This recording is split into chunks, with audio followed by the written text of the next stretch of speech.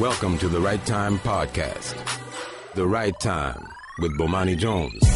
Ladies and gentlemen, welcome to The Right Time. My name is Bomani Jones. Thanks for listening on ESPN Radio and the ESPN app. We are presented by Progressive Insurance. You can send us a tweet at the 1-800-Flowers.com Twitter feed. That is at Bomani_Jones.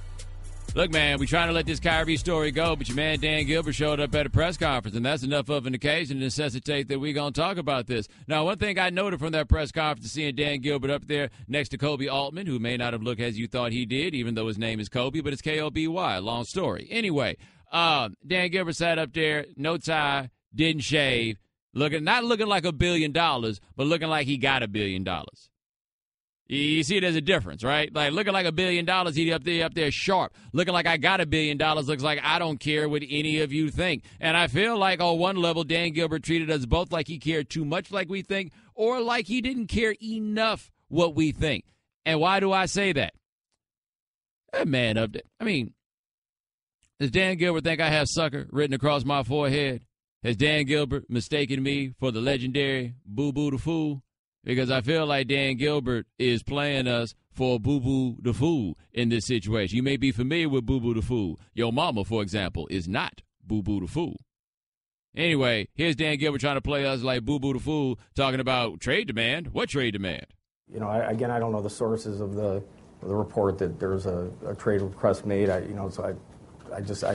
in the media like some of you reported and some of you read, but we talked about a wide range of possibilities in the future. At that time, we had not signed Kobe yet as our general manager. These things are fluid. We think that Kyrie Irving is, one of the best guards in the NBA. We value his talent significantly. So basically what Dan Gilbert is telling us is that everybody knows that Kyrie wants to be traded in the world, literally, except for him. Even though somehow he was in the meeting where Kyrie Irving said he wanted to be traded. Now, I understand why it is that he's doing this. They're trying to keep up the trade value, right? Like, if you know Kyrie is demanding a trade, then everybody knows that they won't offer as much. The problem is, man, that horse been done left the barn, buddy. It's out of here. Everybody knows Kyrie wants to be traded. The Athletic, new website, do good work over there. The Athletic is reporting that Kyrie is not even returning your phone calls. The horse done left the barn. Maybe Dan Gilbert just ain't country enough to be able to understand that we all know the deal. Like, I feel like if you tried to pass this off on country folk look back and just be like, horse done left the barn. He'd be like, okay, you got me. No. Dan Gilbert's going to tell us that, no, Kyrie does not want to be traded. No, he doesn't. Why? I read about this at the same time you did. Of course you read about it at the same time we did, because that was the first time you got to read about it. The other time you were sitting there listening to it. Aha, loophole. That is how I believe Dan Gilbert is trying to play us. Shannon, it's almost like playing a loophole to allow you to get a mortgage that you can't afford. Whatever works. Whatever works. Get in how you fit in. Yeah. He also tried to tell us that the reason Chauncey Billups turned down the job with the Cavs was not money. Now, his argument was a plausible one, where he said that basically, look at all this money that I spend on players. You cannot make the argument that I'm too cheap to pay for something. And, I mean, I hear you, bruh, except your problem is we have Chauncey on our show from time to time. I don't know Chauncey personally, but Chauncey works here, right? Chauncey works at ESPN. And I feel pretty confident saying that if ESPN, someone that worked at ESPN was widely saying, hey, man, Dan Gilbert offered Chauncey Billups too little money for him to take the job. Stephen A. Smith gets out here with particular numbers. He is saying that you offered Chauncey Billups $1.5 million off the rip, and then eventually you got to $2 million. Like, he's putting numbers on this. Dan, we know, man. We know. Dan Gilbert out here on that same teenage sort of lie that your man Hugh Freeze was telling the other day. Remember I told you Hugh Freeze is on that prove it strategy with telling that lie. Like, he's going to tell the lie, and we all know that lie is not true. And he's like, oh, prove it.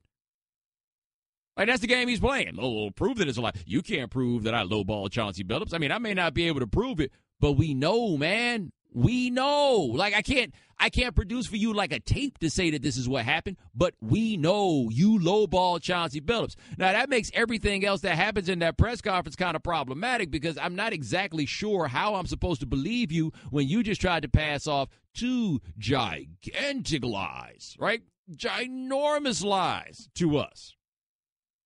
Anyway, the man Kobe Altman was there. Shannon, I feel bad. I feel like Kobe Altman, it's about that time for him. Did you get that vibe? It's about that time? It was close. He'll get there. I mean, I think he's there. I don't know what he's waiting on because he appears to be there. Maybe it's just his mind that isn't in that place. Maybe that's what it is. Like, you know what his hairline look like? His hairline look like it's expecting a bunt. They're creeping in on the corners just to make sure they can get to the ball in time. Anyway, here is Kobe Altman. He wants you to know things aren't as bad as you think in Cleveland. You know, me and Dan talk about it, but it's unfortunate sort of the narrative that's going on right now, you know, in terms of where we're at. This thing is not broken. We are a very successful organization, and we're going to continue to drive for that success. Get better and grow. Obviously, adjustments need to be made every year, but I want us to be very prideful of where we are as an organization and how good we've been and how good we'll continue to be. Not broken, huh? I mean, and I know that Kobe Altman doesn't want to think about it this way, but if this thing wasn't broken, he wouldn't be there at that press conference, right? They went down to number 3 on the depth chart after the general manager got lowballed and then went out of there at a time where the team really needed a general manager. Now, I do agree with him on the argument that this has been a successful franchise, but being successful and being broken are two different things. Now, I think that people talk about, like, use the term broken perhaps too extremely. Like, maybe that's one of the issues that we've got here, which is that people talk about things being broken as though they are irreparably damaged. And no, I don't think that what the Cavs have going on is something that involves irreparable damage, right? Like, I think they have a situation that they can manipulate, they can maneuver, and turn it into something good. But no, bro. Your second best player is not returning your phone calls and is on the Instagram talking about, I'm coming home, and the world knows that he is requesting a trade. Hey, man, that qualifies as being broken. Now, just because it's broken does not mean that you cannot fix it. However, broken is what it seems to be. Who are you fooling right now? None of y'all are fooling anybody right now in this moment, except the only thing is, by and large, these are things that you have to say. Now, what I don't think Dan Gilbert had to say was, I don't know about a trade request for Kyrie Irving. If you just want to flow through this thing and pretend as though there is no trade request, okay, that's fine. You can go ahead and do that. But you're not fooling us with this other stuff, right? It is probably not as bad as a lot of people believe with your franchise. That being said, there's a reason that the homie Melo is not excited about coming to play with y'all. You know why? Because if LeBron leaves, nobody wants to be there. That's where everybody's stuck with. That's where you have everybody right now. So, I mean, I guess if you're Kobe Altman, you can't say, of course this thing is broken. I'm here to fix it all. No. This thing is, now we rolling. And maybe that's the answer they should be giving. Maybe that's the story they should be projecting. Nah, man, we just went to the finals for the third straight year last year, and we're looking forward to going to the finals for the fourth year. Okay, I understand you. That's the direction you want to go in on this. All right, cool. That's fine. You can do that. But Dan Gilbert just sat up there and tried to play us, and I don't feel like any of us are really that excited about being played by Dan Gilbert. And I feel almost bad because I don't really have that many great suggestions on what it is that they should do. I do feel like they're in a good place in that there's a robust market for Kyrie Irving. There doesn't appear to be a shortage of teams interested in Kyrie Irving. I just saw on one of the television shows that the Timberwolves are making a strong play to get him. There are people that want him on their team, and you're at a point where people are high enough on him that you can sell before they realize maybe this isn't the greatest idea. That's where you are. You can do that. But you didn't have to get up there and tell us things that we know are not true. You know what Dan Gilbert basically did? He got up there and was like, yeah, fake news. He fake news. I mean, is that not what he is saying? Oh, no, Kyrie didn't ask for a trade. Fake news. No, of course not. Chauncey Billups. I would never lowball Chauncey Billups. Fake news. That's what he hit us with. Believe it if you won't. All right, 888-729-3776. That is our telephone number. Coming up next, we got one team that's kind of pretending to be interested in Colin Kaepernick and one that might really be interested in him. Find out who they are on ESPN Radio, the ESPN app, Sirius XM Channel 80. The Right Time with Bomani Jones. Ladies and gentlemen, welcome back to The Right Time. My name is Bomani Jones. Thanks for listening on ESPN Radio and the ESPN app. We are presented by Progressive Insurance. Cian Fahey of PreSnapsReads.com will join us next segment. Cian Fahey will join us at 4:30 Eastern. 888-729-3776. That is our telephone number. And hey, stop Straight Talk. Brought to you by Straight Talk Wireless. Best phones, best networks, no contracts. All right, the Ravens have a little bit of an issue. Joe Flacco is back, not feeling so good. So, the Ravens are in a situation where they may need another arm in camp. Now, you always got to be a little worried when you hear people talk about they need another arm in camp, because another arm in camp doesn't really mean that much. Basically, we need somebody to throw the ball, just an arm in camp. But with Flacco going down, listen to what Adam Schefter had to say about what the Ravens might do. They don't believe it's any type of significant back injury. They think he'll be back after a week. But backs are tricky. Yes. You don't know how they're going to react, and they need to have insurance just in case. So, again, John Harbaugh, brothers with Jim Harbaugh, Colin Kaepernick fan, Greg Roman on the Ravens staff, Colin Kaepernick fan.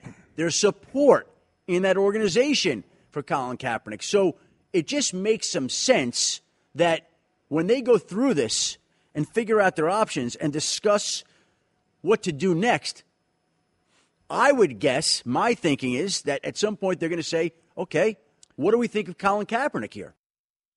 Right fast. If I'm wrong, anybody correct me. Isn't Ryan Mallett their backup quarterback? Ryan Mallett has to be the guy that's like, whoa, wait a minute now. What about the fans? Like that was my immediate thought there, because Kaepernick is a better quarterback than Ryan Mallett. Like, if you want to say he's not better than some of these other cats you'd be able to bring up, that's cool. He's a better quarterback than Ryan Mallett. Ryan Mallett's got to be sitting there like, no, we don't need a cap arm. I got two arms. If one arm get tired, I can throw with the other arm. You see how strong my right arm is? My left arm is just as good. I'm actually ambidextrous. Please don't bring him anywhere around here, right? Because if we're talking strictly on talent, Kaepernick is good enough to be the backup for the Baltimore Ravens.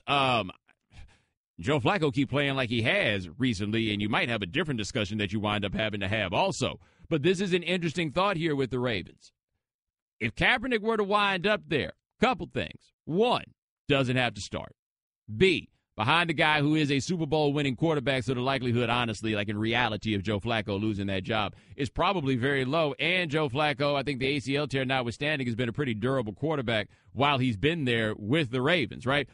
Kaepernick probably needs a year not dissimilar to that year that Michael Vick got out the joint, where they needed somewhere where he was on a roster but wouldn't play because then people wouldn't talk about him so much.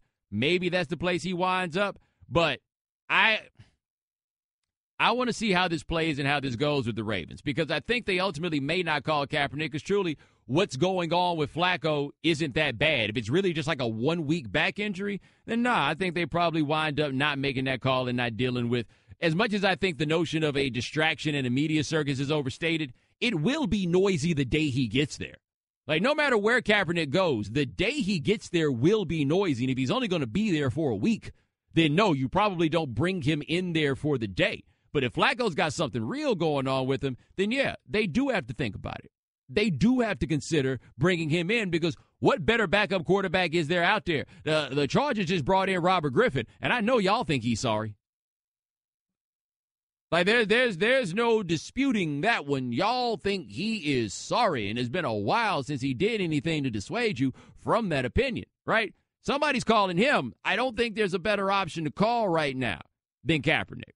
So if the Ravens wind up needing somebody, like actually needing, then I say he winds up there. If it's a little short-run thing, they probably don't wind up doing it. They probably don't. That being said, we are reaching a point where we're getting good answers, right? We're getting, like, different answers. Listen to this from Clark Hunt. He's the owner of the Chiefs. He said he would have, quote, no hesitation about signing Colin Kaepernick, who somehow in this one story was described as being embattled, which is a little bit of an uncomfortable adjective. But here's what he said here. He said, I really wouldn't about, hesitating about signing Kaepernick. obviously we have an interesting dynamic in regards to Colin in that we have Alex Smith as our starter. Because of that, I wouldn't anticipate that Andy would come to me with that. Is that because Alex Smith is their starter because he's a starting quarterback, or is that because Alex Smith is the starter and he and Kaepernick used to be on the same team until, the time Alex Smith got a concussion and then, never played again for the team. Maybe that's it. He says, but generally I'm not going to tell our head coach or our GM not to bring in a player if they think the player can bring us some success on the field and make us better. There are certain circumstances where guys get in trouble off the field, and that is something as an organization and as a family we care about. Now, I talked to somebody who knows the Kansas City front office, right? They've got a bit of a dilemma. They can't put Pat Mahomes on the field this year. He's absolutely not ready to play. Like, there's no way in the world that anybody thinks that Mahomes is ready to play. If something were to happen to Alex Smith, Mahomes is probably going to be the number 2 guy on the depth chart because that's what you do when you got a first-round quarterback. They can't have that. They're going to need another quarterback if they're in any situation where they got to go to the backup. Again, A, what better option would there be than Kaepernick, and B, Shannon, you know a little bit about Andy Reid. Can you imagine what Andy Reid thinks when he sees Kaepernick? About how big, how wide his eyes are right now. Yes. Like, think about what he's been able to manage with Alex Smith. And I'll multiply that by 2. And the offense that he's running with Alex Smith, which everybody says nobody runs his own read anymore. Kansas City runs his own read, right? Like, Alex Smith does a lot of running in that way where Andy Reid has had this vision. We talked to Joe Banner about this months ago where he talked about being the general manager of the Eagles and being like, look, Andy Reid has had this vision in his mind of a professional offense with a lot of the college characteristics thrown into it. Like, that's what he would want to do. Kaepernick is a dude who can do the things that Reid would want. And also, let's think of some of these other guys that Andy Reid has pulled up off the heap, right? There was Michael Vick. Didn't he go with Vince Young that one time? Kaepernick, he's like, oh, yeah, I could make that work. And that's interesting because it makes me wonder if Andy Reid has come to him and been like, this is maybe something that we should think about. Except I think it's easy for the owner to talk about, oh, sure, we would take Colin when you don't have any, roster spots. All right, this is going to be a silly question, but I'll ask anyway. So, if you're Andy Reid, do you run this past Alex Smith? Not saying you have to get his approval, but do at least give him a heads up, unlike what you did at the draft and taking a quarterback in the first round? I do feel like you need to tell him first. Like, in this situation. I do feel like you need to tell him first. Like, do you think Alex Smith even talks to Colin when he walks in?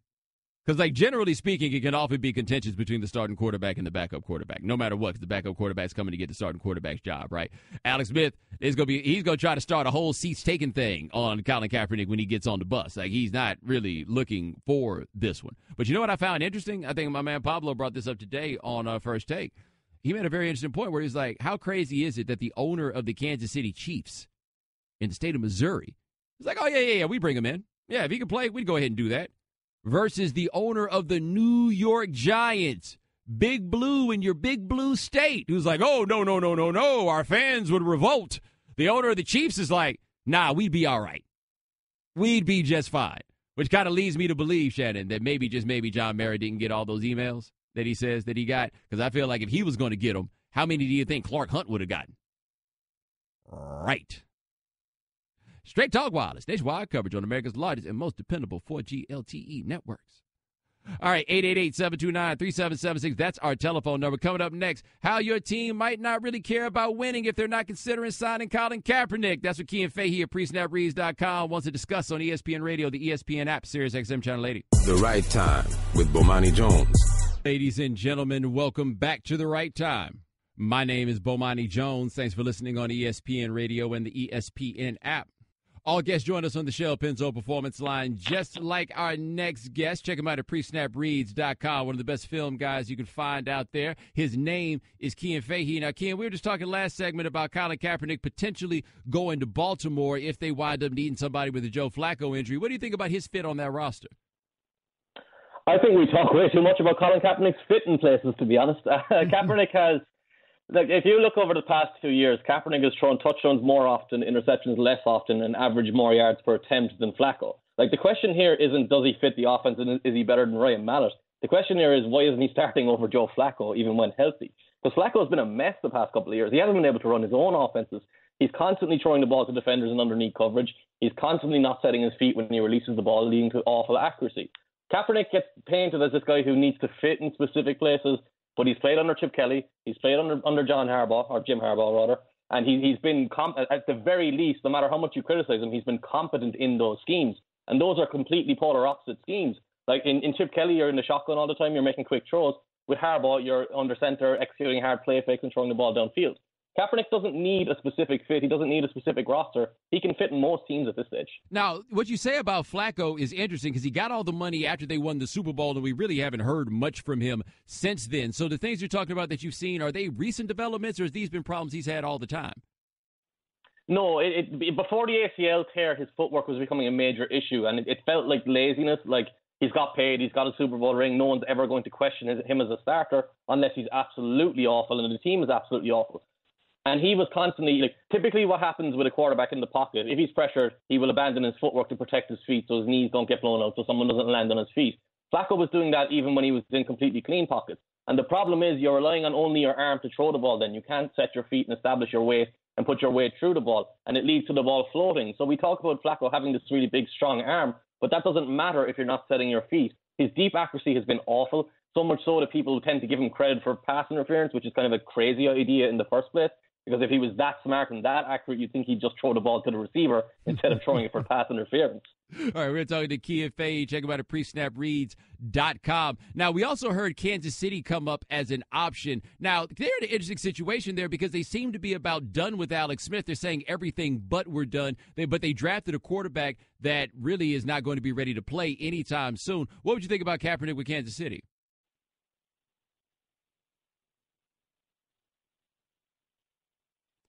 They've drafted a guy two from pick or Mahomes who, if he turns into what Colin Kaepernick was early in his career, you're delighted and you're hoping he develops into that guy. And Kaepernick has actually developed to a point where he's better in the pocket now. He moves more subtly in the pocket. He gets off his first read in better time. He goes through further in his progressions and he can throw the ball against pressure. That wasn't stuff he did early in his career. He played in that offense where it protected him quite a bit.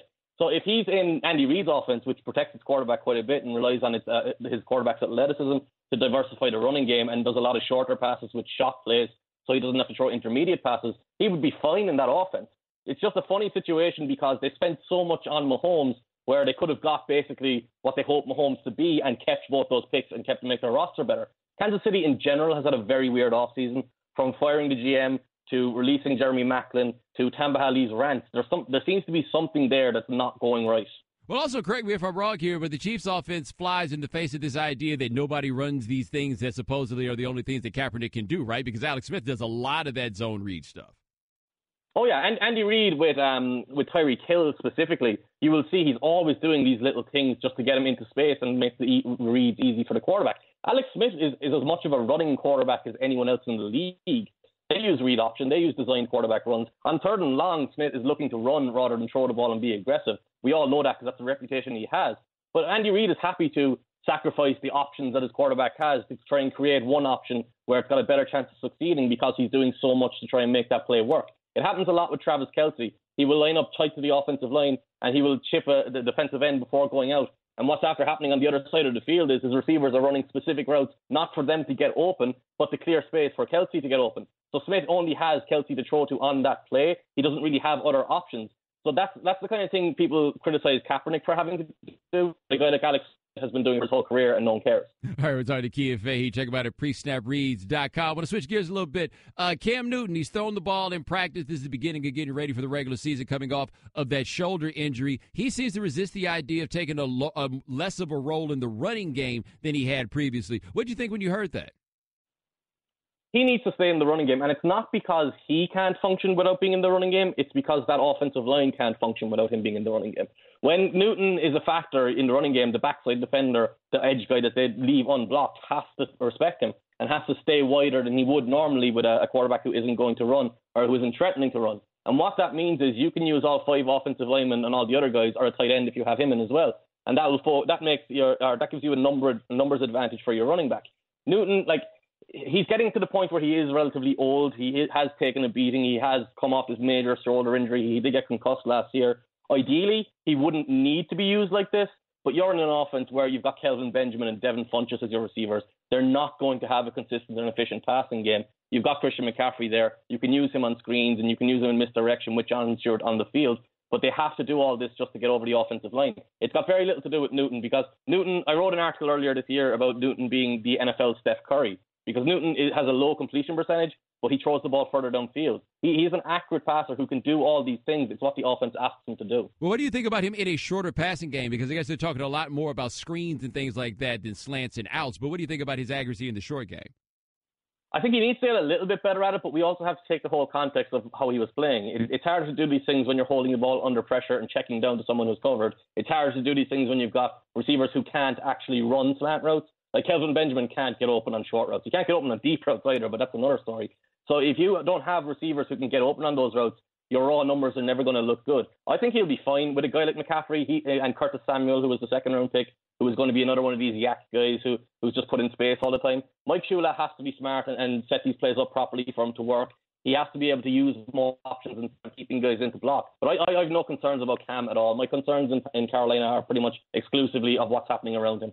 Now, what do you think about Dak Prescott going into his second year in the league, where last year their record was good and he looked good, but I'm not sure he looked as good as a lot of people said? Well, that's the funny thing. You'll find people saying Dak had the greatest rookie season ever, and then you'll have people saying he's Nick Foles. And I think he's the most fascinating player in the league entering this season because that statistical regression is coming. It's guaranteed to come. He threw 4 interceptions on over 400 attempts. That's only happened 4 times ever, and Tom Brady did it twice. So you can't expect him to keep repeating his efficiency. But if the way he can get better is by being more aggressive as a passer with Dez, by being more accurate on those types of passes into tighter windows, and by showing a different levels of trajectory in the ball so he can actually make different types of throws.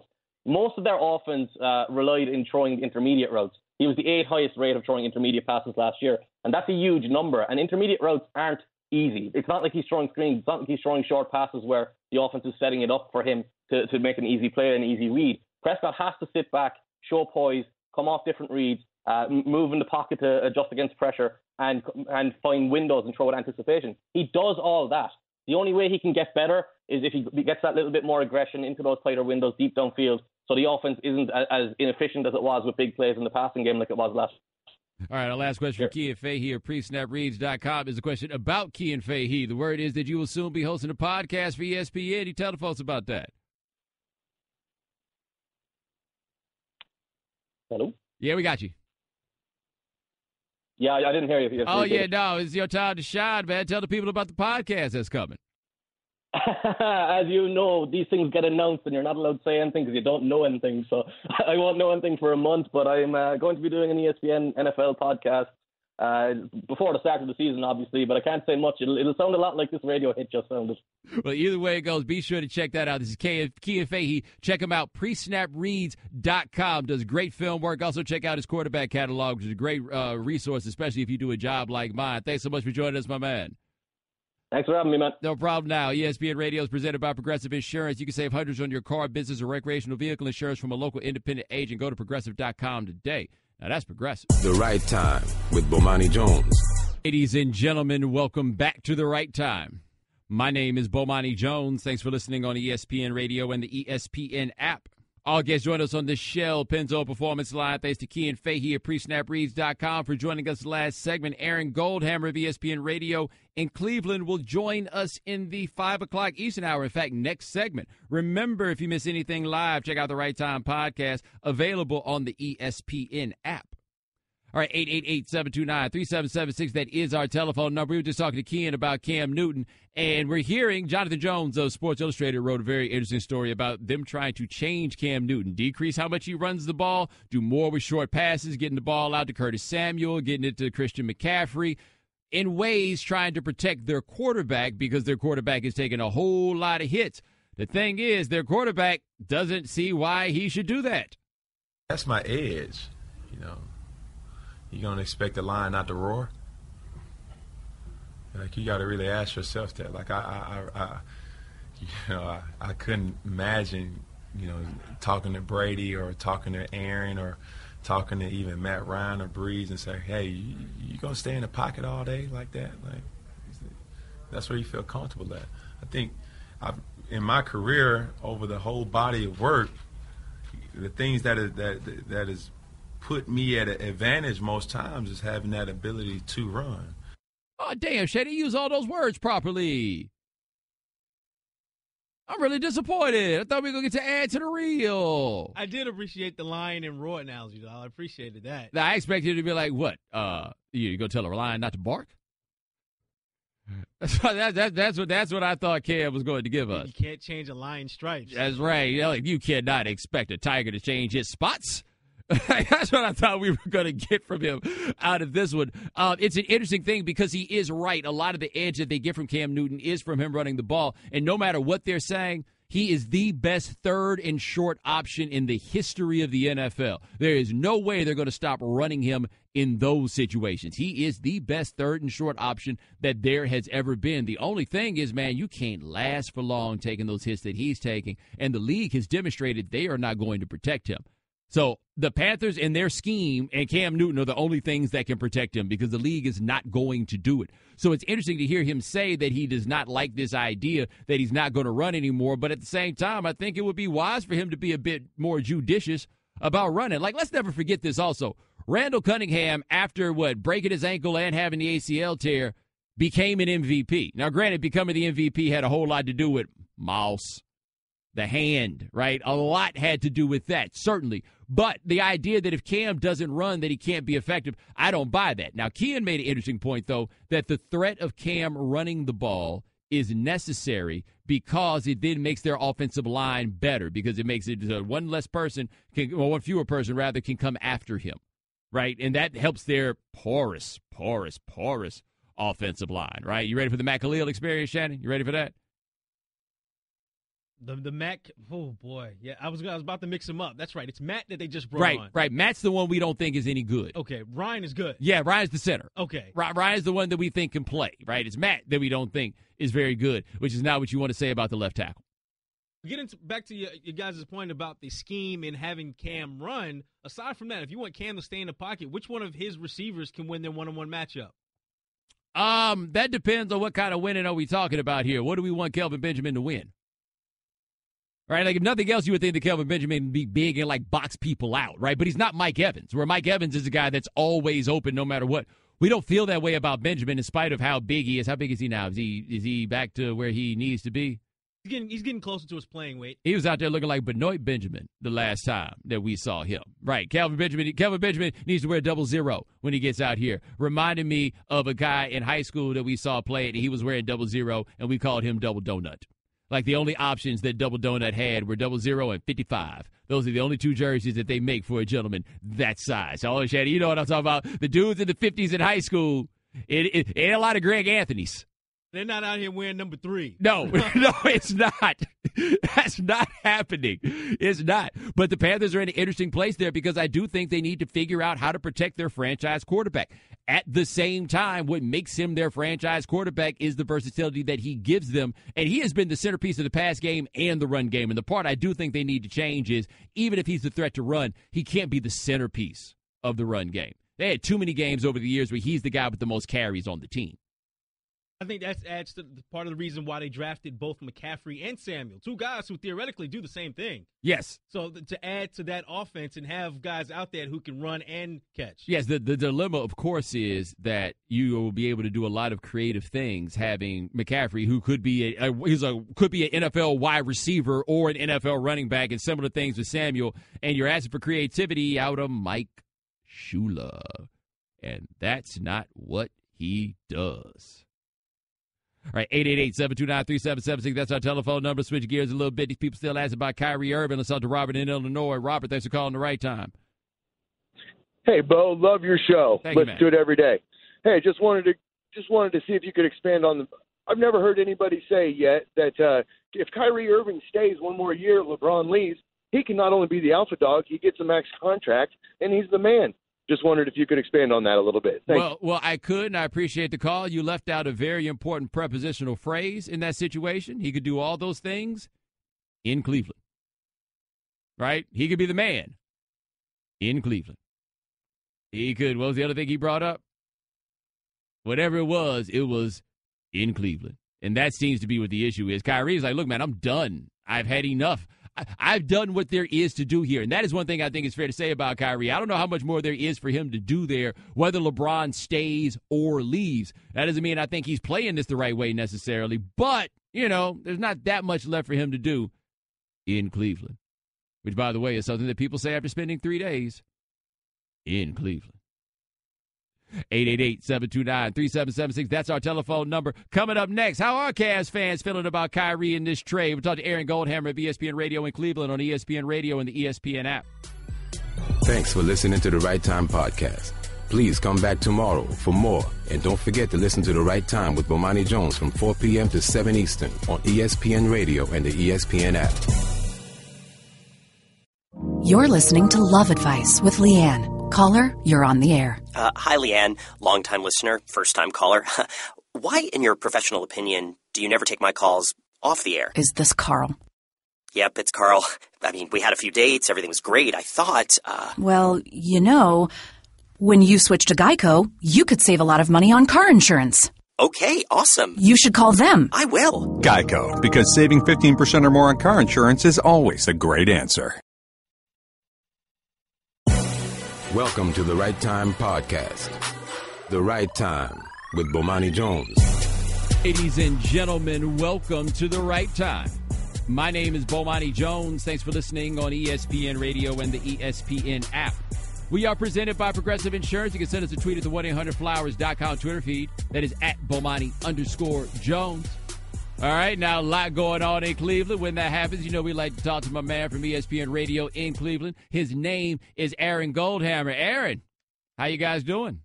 Bomani, I was supposed to be on vacation this week, and then Kyrie demanded a trade. You sound like Stephen A. Yeah, we're right about there. The drama with this team, just never ends. And it's amazing to see how Cleveland has reacted to this news. I for a guy who hit a game-winning shot to win Cleveland its first championship in 52 years, how Cavs fans have turned already on Kyrie Irving. It was that hard. already. I mean, I think that Cleveland has that little bit of an inferiority complex that I think you're aware of by interacting with Cleveland fans on Twitter over the years. And, yes. And I think that any time someone says, I want out of Cleveland, Cleveland's response is going to be just a snap reaction of don't let the door hit you in the butt on the way out of town. But I think the Cavs and the fan base has to be a little bit patient and deliberate here because you don't want to just throw Kyrie Irving away in a trade where you don't net back enough assets to compete for a championship next year, which could be LeBron's last year in Cleveland. Well, what do you think, though, about this general idea, though, that what they have there isn't enough for him? Like, is the idea that he just wants to leave for something better, even though it doesn't look like there's a better basketball situation, and that offends people? I don't understand the way he thinks. So trying to psychoanalyze what's going on in Kyrie Irving's head, I haven't had a chance to talk to him. He hasn't given an interview since this quote-unquote demand came down and was reported by Brian Windhurst now almost a week ago. But this is what I think. I mean, he obviously is very close with Kobe Bryant. And at some point, Kobe wanted away from Shaq and to prove he could win it as the alpha dog. And Kyrie wants the chance to win it as the alpha dog. But I also get the sense that somewhere along the line, the relationship between Kyrie, the Cavs brass, and LeBron fell apart. I find it hard to believe that if David Griffin was still in place, that Kyrie Irving would be doing this.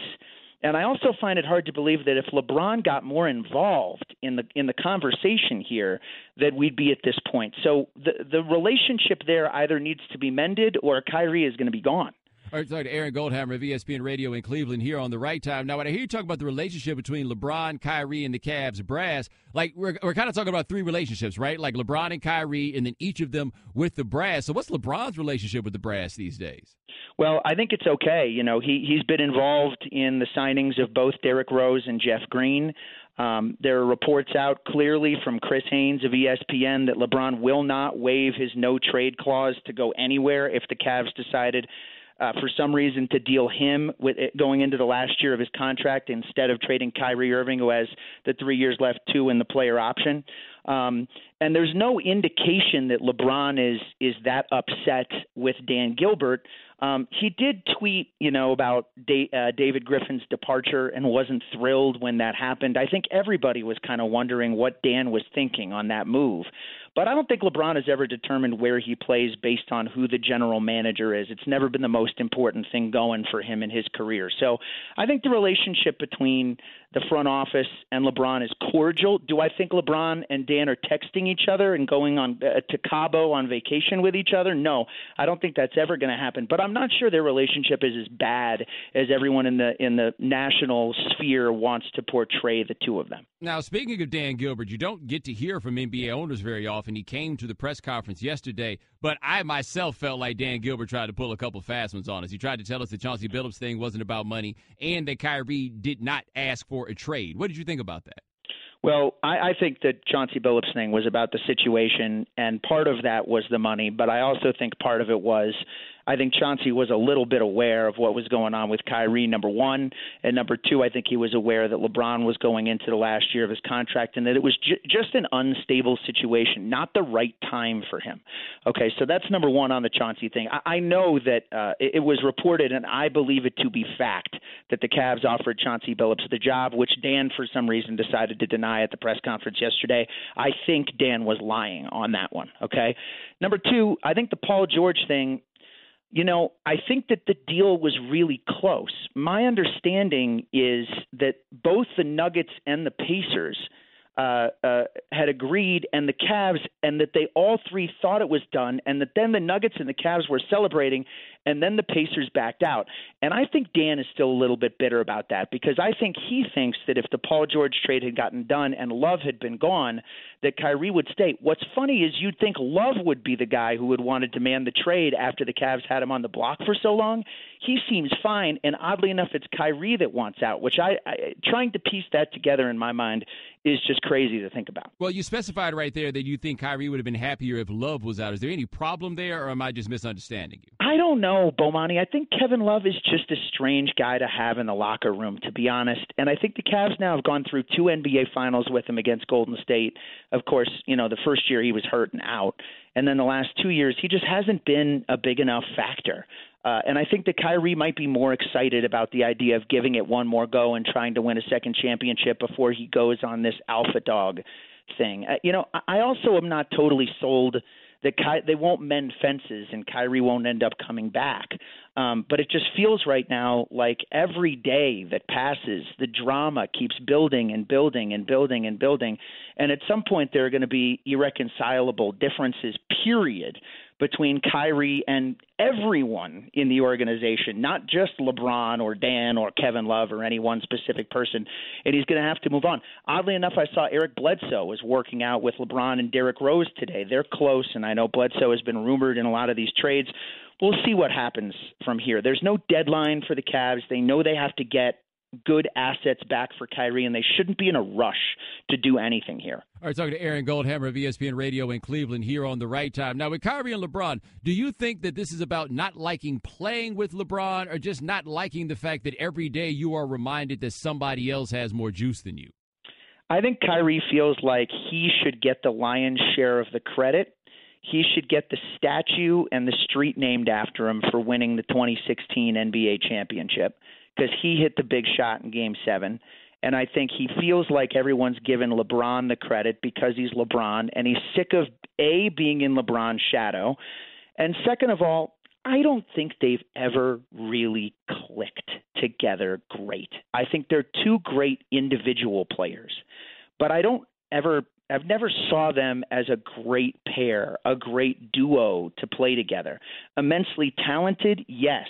But there have been games where LeBron tried to teach Kyrie a lesson and just stood in the corner for an entire half during a game. There have been a lot of YouTube videos circulating where LeBron and Kyrie, or LeBron is screaming at Kyrie on the bench, and that stuff from just 3 or 4 months ago. That's the Atlanta game from the end of the regular season this year.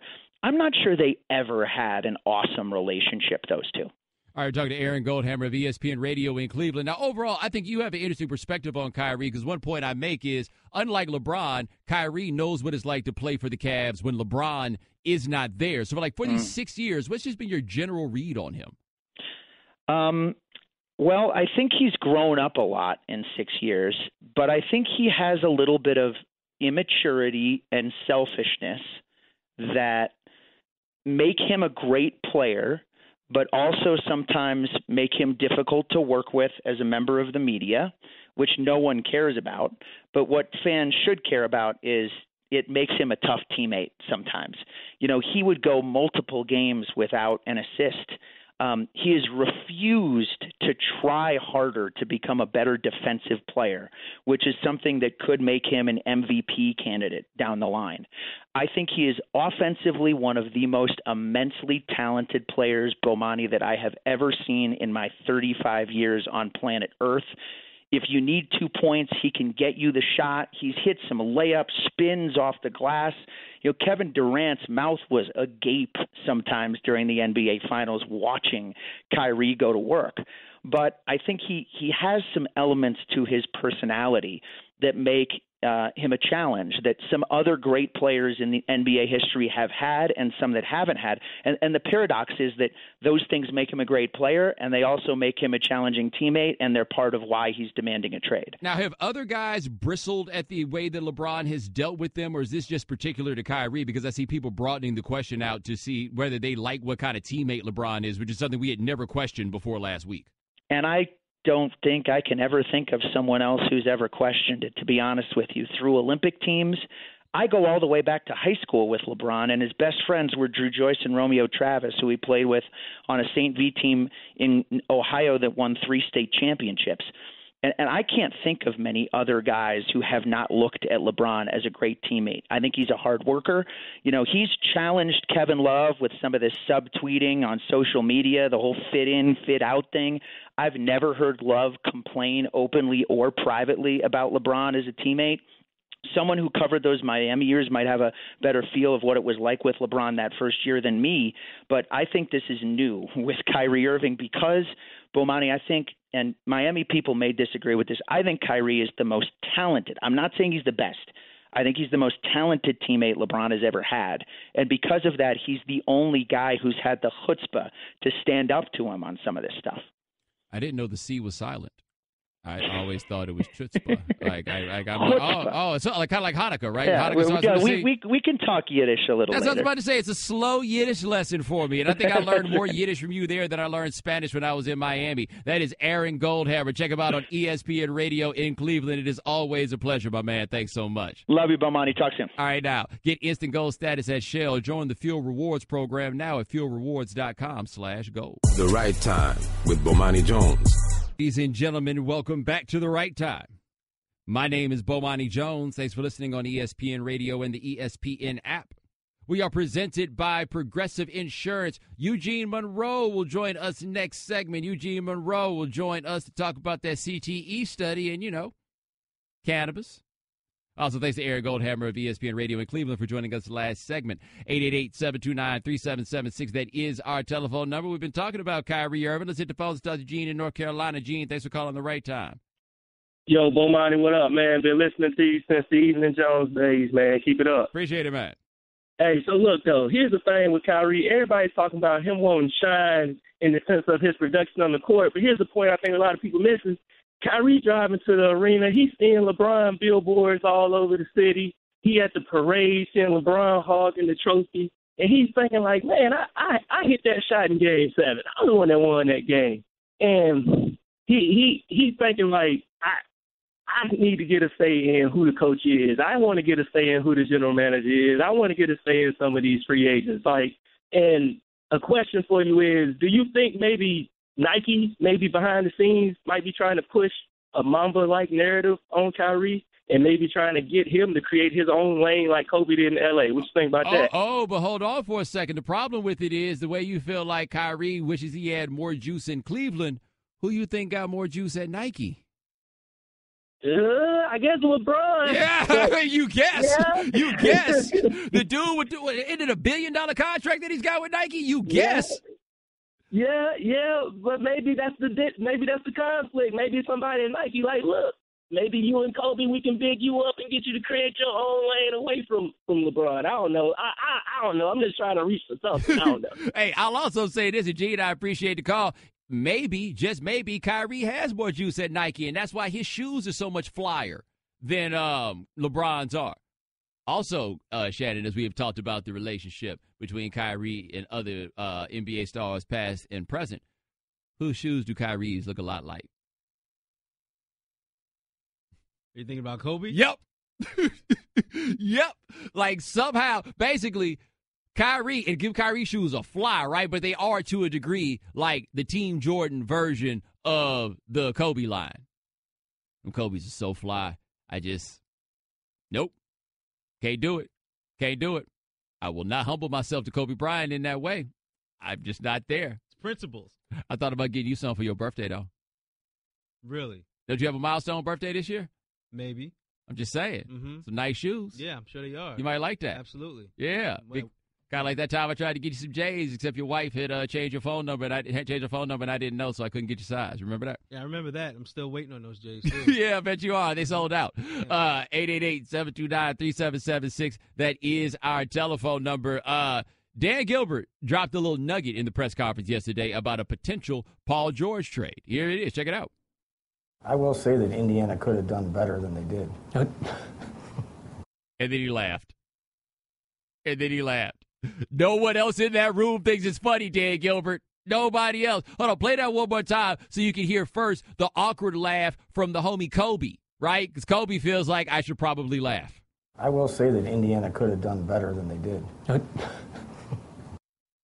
People in Cleveland like, what do you mean? Tell us more. And so we're hearing that there was a trade that would have gotten Kyrie Irving to the Pacers. It was a three-way trade with Cleveland, the Pacers, and Denver. Paul George would have wound up with the Cavs. Kyrie Irving would have wound up on the Pacers, and you don't care about the Nuggets guys and what was going to happen there. I mean, that's fine. No need to bring that up. So the Pacers, you telling me that the Pacers could have gotten Kyrie, 2 years of Kyrie, for Paul George, who they're going to lose anyway? And they're the ones who walked away from the table? Like the Cavs thought it was a deal. The Nuggets thought it was a deal. The Pacers, never mind. And then they rolled out. That is what most people are saying at this point. Why would the Pacers say no to that? And I'm not asking that question rhetorically. I'm asking that question seriously. Why would they say no to that? Because most of us would think that getting Kyrie Irving for Paul George, that is as much as anyone could reasonably expect that you would get back in trading Paul George for what would effectively be a rental year. Maybe that's what insulted Kyrie. They would rather rent Paul George than own you for a lifetime. Is that what they're saying? Like maybe that's where the beef is, because I'd be a little bit salty about that too. But what are the Pacers saying? Like I'm wondering what the other teams in the NBA really think about Kyrie, because that one seems to be a no-brainer. Like the Pacers, you would think, would be the last team in that deal to decide that they were going to back away from it. What are NBA teams really thinking about what they're going to give with Kyrie Irving? Because here's what I don't have an answer for. How good is Kyrie going to make your team? So let's think about the Pacers last year. They asked Paul George to do a lot. Right now they got young guys like Miles Turner. Okay, do they have young guy? Was I going a little too extreme when I said guys? They have young guy in Miles Turner. Now Miles Turner, I think, is going to be very good, right? Do they make the playoffs with Kyrie? Because not only did they make the playoffs with Paul George, they played 4 strong games against the Cavs. They had the one where they blew the lead, but they played 4 strong games against the Cavs. Do you think that the Pacers are a playoff team with Kyrie Irving? I mean, the easy answer, of course, is yes, because they play in the East. But do you think that's how it goes? Because I just can't imagine somebody walking away from a deal like that. Pacers fans got to be salty. And we were discussing this before the show, especially if you look at what the Pacers got in return for Paul George, Victor Oladipo and Sabonis, right? And the question that you posed was, would any team out there trade Kyrie Irving for Oladipo and Sabonis? I wouldn't. Would you? Who would make that trade? Who would do that? I have no idea. But here we are. All right, 888-729-3776. That's our telephone number. So to Lynn from Utah. Lynn, thanks for calling the right time. Here's a thought. I haven't heard anybody talk about this. Maybe LeBron and Kyrie have talked about this. They've had their run in Cleveland. LeBron's leaving. Kyrie knows he's leaving. Kyrie's like, well, I don't want to be in Cleveland any more than you want to be in Cleveland. I don't like Dan Gilbert and the brass any more than you like the brass. You're going to leave? I'll leave. But stick it to him. Yeah, I don't think LeBron talks to people that way. Lynn, I appreciate the call. He hung out with Dwayne Wade all the way up until he made his decision the last time, and Dwayne Wade didn't know anything. So, LeBron ain't telling Kyrie. They ain't cool like that. All right, 888-729-3776. That's our telephone number. Coming up next, how seriously should NFL players take the most recent CTE study? We'll talk to Eugene Monroe about that on ESPN Radio, the ESPN app, Sirius XM Channel 80. The Right Time with Bomani Jones. Ladies and gentlemen, welcome back to The Right Time. My name is Bomani Jones. Thanks for listening on ESPN Radio and the ESPN app. All guests join us on the Shell Pennzoil Performance Line, just like our next guest. He's the co-chair of Doctors for Cannabis Regulations and the NFL Steering Committee. His name is Eugene Monroe. Now, Eugene, there was a study that just came out that said that of 111 brains that they studied of former football players, 110 of them showed signs of CTE. Now, there's some selection bias at play there, but were you surprised to see that the results were that overwhelming? It's not surprising, and you did throw in the selection bias, but, I mean, regardless, if you pull from another 111, it looks like you'd see the same results. It's one of those awkward moments where we got a bad telephone connection. We're going to get that straight to get Eugene Monroe back here, 888-729-3776. That is our telephone number. And for those who didn't know, it was a Boston University study. They studied the brains of 111 football players. 110 of them showed signs of CTE. 110. Now, I mentioned the selection bias in the name of responsibility because, yes, I mean, these are all people where people are like, hey, I think he might have had CTE, and then they go check it and say, yes, it's CTE. But given that those people didn't know what CTE was and it still came up like that, those numbers are pretty overwhelming. So, Eugene, did you find it surprising? You said no. No, it wasn't new overall. Yep. Hey, man, is Eugene at Foxworth's house? Foxworth is always the one that's got the problem with his connection. All right. 888-729-3776. That is our telephone number. The CTE discussion, I think, becomes interesting because I think for a lot of people that CTE is just kind of a term, and it's difficult because they can only diagnose it after they have your brain and you are dead.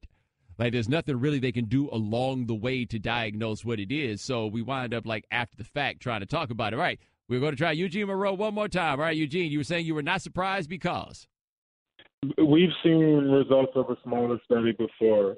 But, looking at the fact that including even high school and college level players, we have a problem with the game of football here. It is definitely pointing that it may cause CTE, and we need to find out whether this is the case. And if it is, what can we do about the game to change that? What can we do to ensure that our athletes aren't guaranteed the early onset of brain disease? Well, the high school and college part I thought was most interesting because these are things like we think about this with professional football players, and that's a small subset. But high school football players is a pretty large set of the American population when you think about it, right? Tons of people play high school football and get hurt and have injuries and things that pop up later in life. And now we've got to wonder, well, you played high school ball, and you've got some other mental issues developing. It could have been because of the fact that you took blows to the head in your youth. I mean, it's scary, to think that we have adults now that are afraid to put their children on the field, and they should be, but they consider, maybe it's okay when he's in high school. Well, now, is it okay when he's in high school? Because he still has a chance to develop CTE. All right, we're talking to Eugene Monroe here on The Right Time. Now, you are an advocate for cannabis and its uses that can be used to help all kinds of people, including football players. What is the research telling us what cannabis can do for something like CTE or just brain injuries in general? The research is telling us that, there are some promising results from these very low-level believe that, it's enough to, encourage the need for more research. Stuff coming out showing that cannabis might play a role in slowing the progression of Alzheimer's, which is, another condition that might be onset early because of CTE. Cannabis reducing inflammation. These are things that need to be explored further. And I think that since brain disease seems to be a problem synonymous with the NFL. The NFL, could be motivated to get involved, or should be. Committing money to research for player health and safety at this point would be a disservice to the players to not include research in marijuana, because there's so many signs pointing that it could provide relief. Now, do you think for the NFL that this prohibition is merely a matter of perception? Because it seems that this could save them a lot of trouble, even in litigation, and we know the NFL likes to avoid litigation. I'm really done speculating on any of the reasoning behind the NFL's methods. We just need to get to a point where we can actually talk about all of this openly, where we can have a real dialogue, not just conjecture from Roger Goodell, who knows nothing about marijuana, but an open discussion with experts who know it well. And we can talk about what it would look like to include it in our game, and furthermore, more immediately stop punishing players for it. All right, we're talking to Eugene Monroe, the co-chair of Doctors for Cannabis Regulation NFL Steering Committee here on The Right Time. Were you surprised to hear about John Urschel of the Baltimore Ravens saying that he was retiring at the age of 26?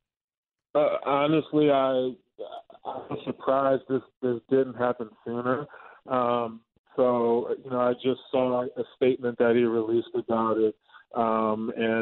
It just made me think back to when he had his concussion while he was recovering. I remember having conversations with him. He mentioned, it took a long time for him to develop, back, that normal sort of baseline where his abilities were. And that's scary for him.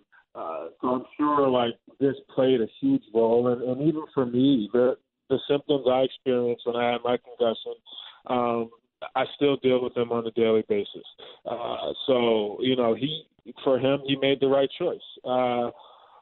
I made a choice for similar reasons, and I wouldn't be surprised if more players decided that, hey man, I got to be realistic about what's happening here. I love this game. This game affords me things that are probably unfathomable. But you know what? It's destroying me. It's ruining my brain, and it's causing long-term damage it's irreversible at this point. So I have to make a decision here. I think every player needs to have that talk with himself before they go out to practice tomorrow. Well, I think fans think with concussions that as soon as a guy is able to come onto the field that, okay, cool, you're over the concussion. But for you, how long was it, after you were able to play, how long was it until you really felt like you were right? I literally, man, I just told you, I still have issues from my concussion, so I'm still not right from my concussion.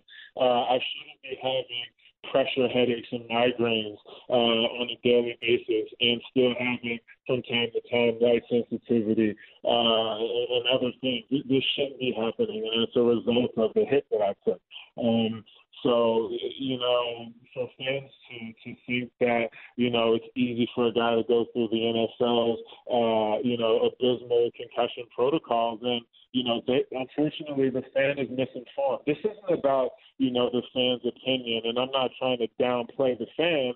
What I'm trying to say is that this is guys' long-term health here at risk, and we need to be conscious of that and be able to talk about it like adults. And right now, that's not happening. There's no direct conversation with the players in the NFL, on any of the research the NFL might be doing, or even on marijuana. The NFL says that their medical staff is telling them otherwise from what all players seem to believe. Well, show us, what you guys are seeing. And even Doctors for Cannabis Regulation, trying to get in touch with the NFL doctors, all of them. And hearing no response and the few responses that we did get really laughing away the issue. This is absurd, and we need to move to an environment where we can talk about this openly and increase the chances that our players can live healthier quality of lives when they're done playing. But currently we're not there. The season started again. Training camp is well underway. Guys are already in pads banging. And I'm sure there's already injuries and guys probably already taking anti-inflammatories and other pills. All right, that's Eugene Monroe. He's a cannabis advocate and the co-chair of the Doctors for Cannabis and the NFL Steering Committee. My man, thanks so much. We greatly appreciate you joining us. ESPN Radio is presented by Progressive Insurance. Compare rates to help you save. Now, that's Progressive. Call and click today and find out how much Progressive can save you. The Right Time with Bomani Jones.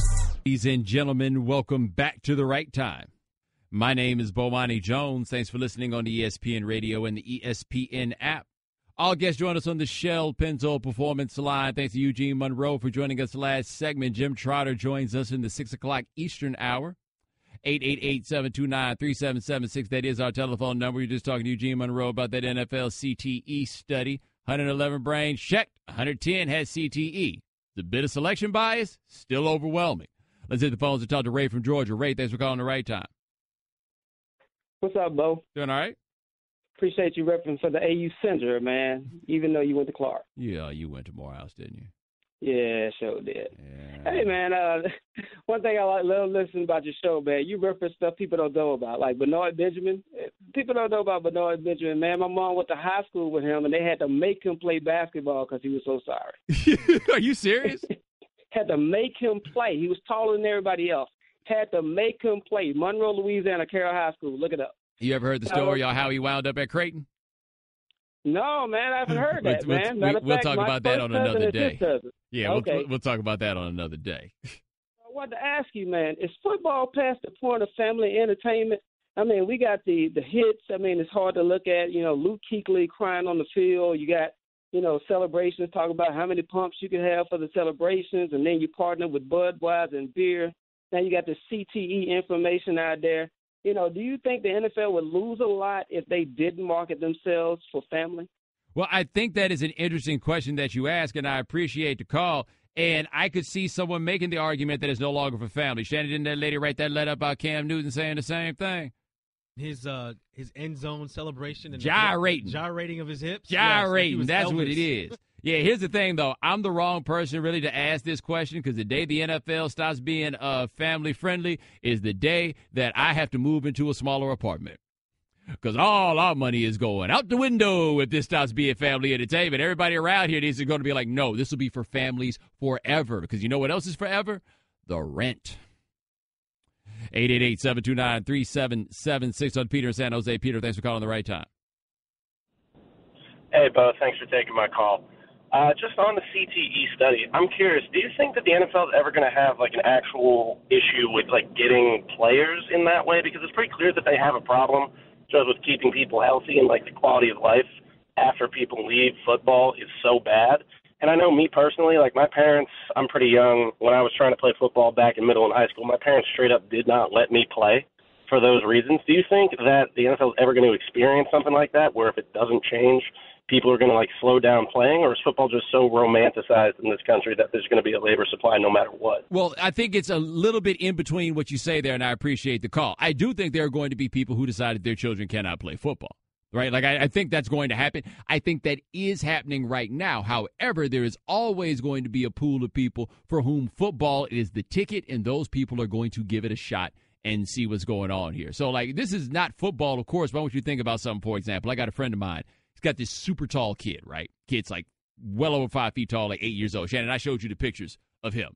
Yes, the kid is big. Yeah, it looks like Shaq, right? He stands by the kids. He looks like Shaq. They got him in AAU. He's playing 2 years, with kids 2 years older than him in AAU and everything else. And his dad told me, he was like, look, man, we got to try. We might have a basketball player here. We have to try because the scholarship opportunities there, all these other things. We have to try. If people feel like their kids have a chance, depending on what other options they have for them, there's always going to be people that got little to no choice but to try. That's always going to be there. So, yeah, I do think there will be a labor supply forever. It's just going to be interesting seeing who that labor supply is. Now, 888-729-3776, that's our telephone number. You guys probably heard about the AAU game last night. LaMelo Ball, Zion Williamson, Las Vegas. They had to shut the door, fire marshal, turn people away. Basically, LeBron couldn't even get to the game. LeBron couldn't even get into the game. We're not actually going to talk about the game. Here is LeVar Ball talking about his coaching. How do you describe yourself as a coach? The best coach ever. That's how I describe myself. Ever. The best coach ever. Why? Because I said so. Big baller brand, baby, here we come. See, everybody want to compare somebody to somebody. You can't compare me to nobody. Because first of all, them coaches ain't doing the stuff that I do. I have my own team. I pick them myself. These guys would not play on anybody else's team on the fact that nobody would pick them. I don't charge them nothing. I just bring them with me and let's go. I tell you what, I quit a game the other day. Right. Okay, because the guys were cheating. The referees were cheating. I can see cheating when I see it. But when I said let's go, not one of my guys turned and looked at the other guy and was like, what are we doing? What's going on? They all got their stuff, loyalty. Let's go. Go as a team. We come as a team. That's what people didn't get. They was like, oh, he's quitting and don't know that the parents want to see their kids play. They don't understand. Every kid on that team, I train. Nobody does that. Who gonna ask me why about anything? How do you allow this man to make you upset? Because that is the fun. I'm the greatest coach that's all time. Nobody doing what I'm doing. What are you doing? Picking kids. It's my team. Nobody else is picking kids to play basketball. That's it. 888-729-3776. That's our telephone number. Coming up next, if Carmelo's insisting to go to Houston, could he be saving Kyrie Irving? ESPN Radio. Thanks for listening to the Right Time Podcast. Please come back tomorrow for more. And don't forget to listen to The Right Time with Bomani Jones from 4 p.m. to 7 Eastern on ESPN Radio and the ESPN app. Okay, keep your eyes closed. Okay. I want to show you my first ever painting. All right. Okay. Open your eyes. Oh, that's a lot of colors and shades. So be honest. What do you think? Well, I like how if you switch to Geico, you could save hundreds of dollars on car insurance. Oh, yeah, that's true. Yeah. Here, why don't I hold your paintbrush while you call them? Geico, because saving 15% or more on car insurance is always a great answer. Welcome to the Right Time Podcast. The Right Time with Bomani Jones. Ladies and gentlemen, welcome to the Right Time. My name is Bomani Jones. Thanks for listening on ESPN Radio and the ESPN app. We are presented by Progressive Insurance. You can send us a tweet at the 1-800-Flowers.com Twitter feed. That is at Bomani_Jones. All right, so I did first take this morning with my man Pablo Torre. This is going to shock you, but we were talking about Kyrie Irving. I know, right? I didn't see it coming either. Anyway, we wound up talking about that. And Pablo had an interesting insight to offer here. Check it out. I got a phone call. And the voice on the other end of that phone call is a trustworthy person. And he was saying to me that Kyrie Irving very badly wants to be a New York Knick. Kyrie Irving wants to come home. And so Carmelo Anthony in this scenario is kind of like the ghost of Christmas future. This is what your life could be. Don't be me. Help Carmelo Anthony prevent you from becoming Carmelo Anthony. Because the Knicks, Jen, you're right. We know what they are. They can't have nice things. I get why Kyrie Irving wants to play in Madison Square Garden. I get that he loves playing there, dropping all sorts of tremendous performances at MSG. Kyrie has done that, and we respect him more for that in New York. But this is not the right move for that dude. All right, now, to be clear, we are not reporting that this has been the case, but Pablo is letting you know that he talked to somebody who knows somebody who has said that. I got a question.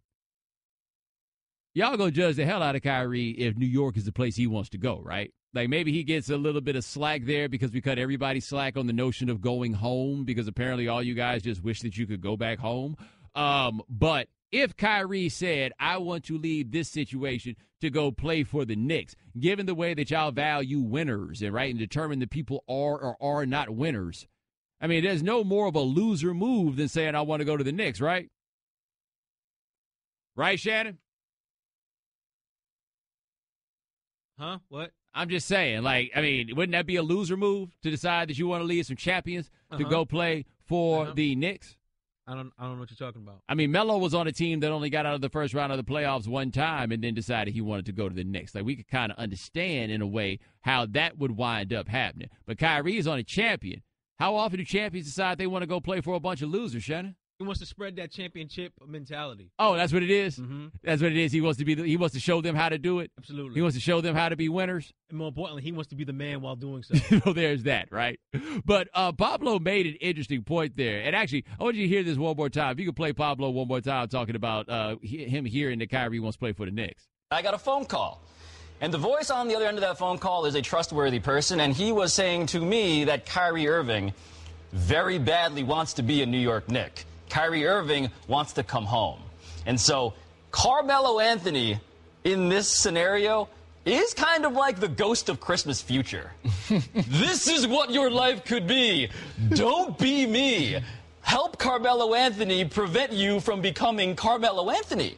Because the Knicks, Jen, you're right. We know what they are. They can't have nice things. I get why Kyrie Irving wants to play in Madison Square Garden. I get that he loves playing there, dropping all sorts of tremendous performances at MSG.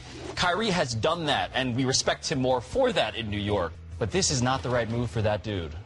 Here's the only thing, though. Melo was just fine being in New York until Phil Jackson made it impossible for him to be in New York. Like, with Melo being like, don't be like me, Melo was actually like, nah, man, I was living the good life till Phil started tripping. So what if Kyrie just happens to have some Melo in him? He just already has his championship. Like, Melo made the decision. He wanted to live in New York above all else. And so he went there. Oh, I'm sorry. He wanted to get his money, and he wanted to live in New York above all else. And by the way, every single one of y'all who judges Melo, you remember that, how he made sure that the Nuggets traded him so that he could get the full contract before he went there? The only people I feel like who are truly judging Melo for making that decision are those of you who have never had the state of New York and the city of New York dig off in your check. I just got my first check today. I went from Florida, no state income tax, to New York. Greedy suckers. They just ripped off my check, man. Like, there was supposed to be something else in my check, and I called. I was like, yo, this other thing ain't in my check. They're like, yes, it is. I went and looked at the stub. It went straight to the state. They took all my money, man. I mean, not all my money, but enough of it that it's a dent. So, yeah, Melo, I understand why you wanted to get your money before you came to New York, because New York going to get a whole bunch of your money. Anyway, Melo wanted his money. Melo wanted to live in New York. Melo wanted to play in New York. That was the life that Melo wanted to live. Melo was happy until Phil Jackson tried to make it as uncomfortable as possible for Melo to live the life that we are describing. And that's how we wind up where we are, is that right there. Maybe Kyrie just wants to go to New York, because one thing about it, man, Shannon, you're a Knicks fan. Yeah. How excited would y'all be about Kyrie? Oh, my gosh. Look, there was a guy, somebody on Twitter, or he may have been on ESPN Radio, who was talking about hashtag Kyrie to NYC. I'm just throwing that out there. But that's the Knicks way. The Knicks love, in New York, they love stars. Right. And although the plan right now would be to rock out with Porzingis and Frank, right, and let that be the plan, that would be the natural thing to do, but that's not how the Knicks do. That's not how New York does. They love their stars. Hashtag Kyrie to NYC. We just had somebody teach us how to say Frank's last name, and we both done forgot already. Big Frank. The homie. Frank. Frank. Frank. That's all I got. Oh, excuse me. Francois. He is from France. That's what we will call him. France. That's it. We're going to call him France. It's short for Francois. But the interesting thing with this in regards to Carmelo is, okay, we get it. He wants to go to Houston, but I'm interested that he's balking at the idea of being able to play with LeBron in Cleveland.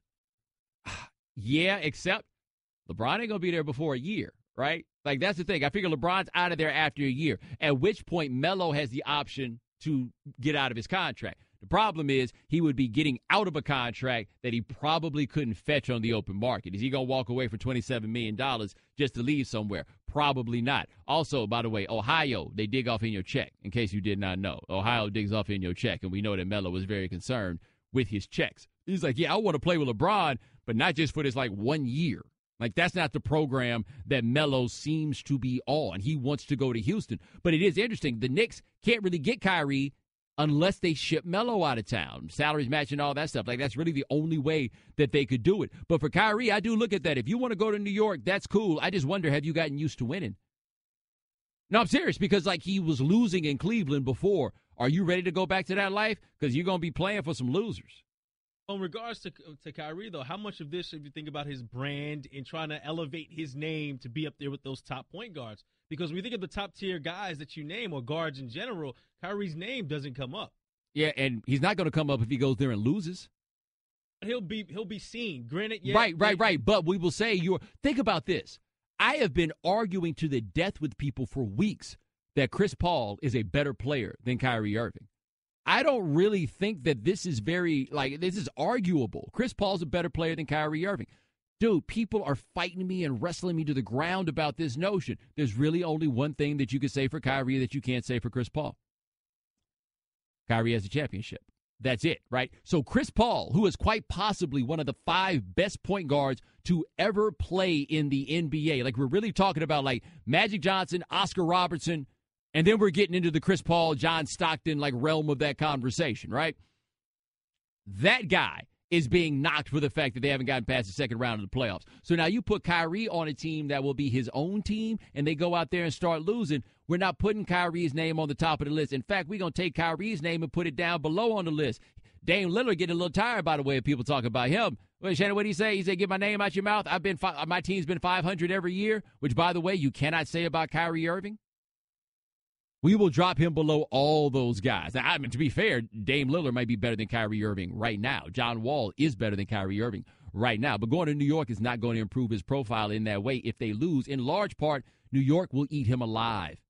Shannon, can you imagine that? The newspapers and what they're going to write?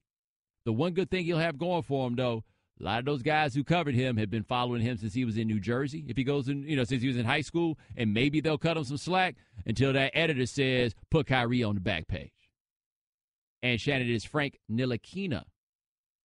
Did you remember that it was Ntilikina? Nah, my man here who told us before how to pronounce his name wrote it on the screen again. Good looking out. You got a future around this place here, boy. I need that.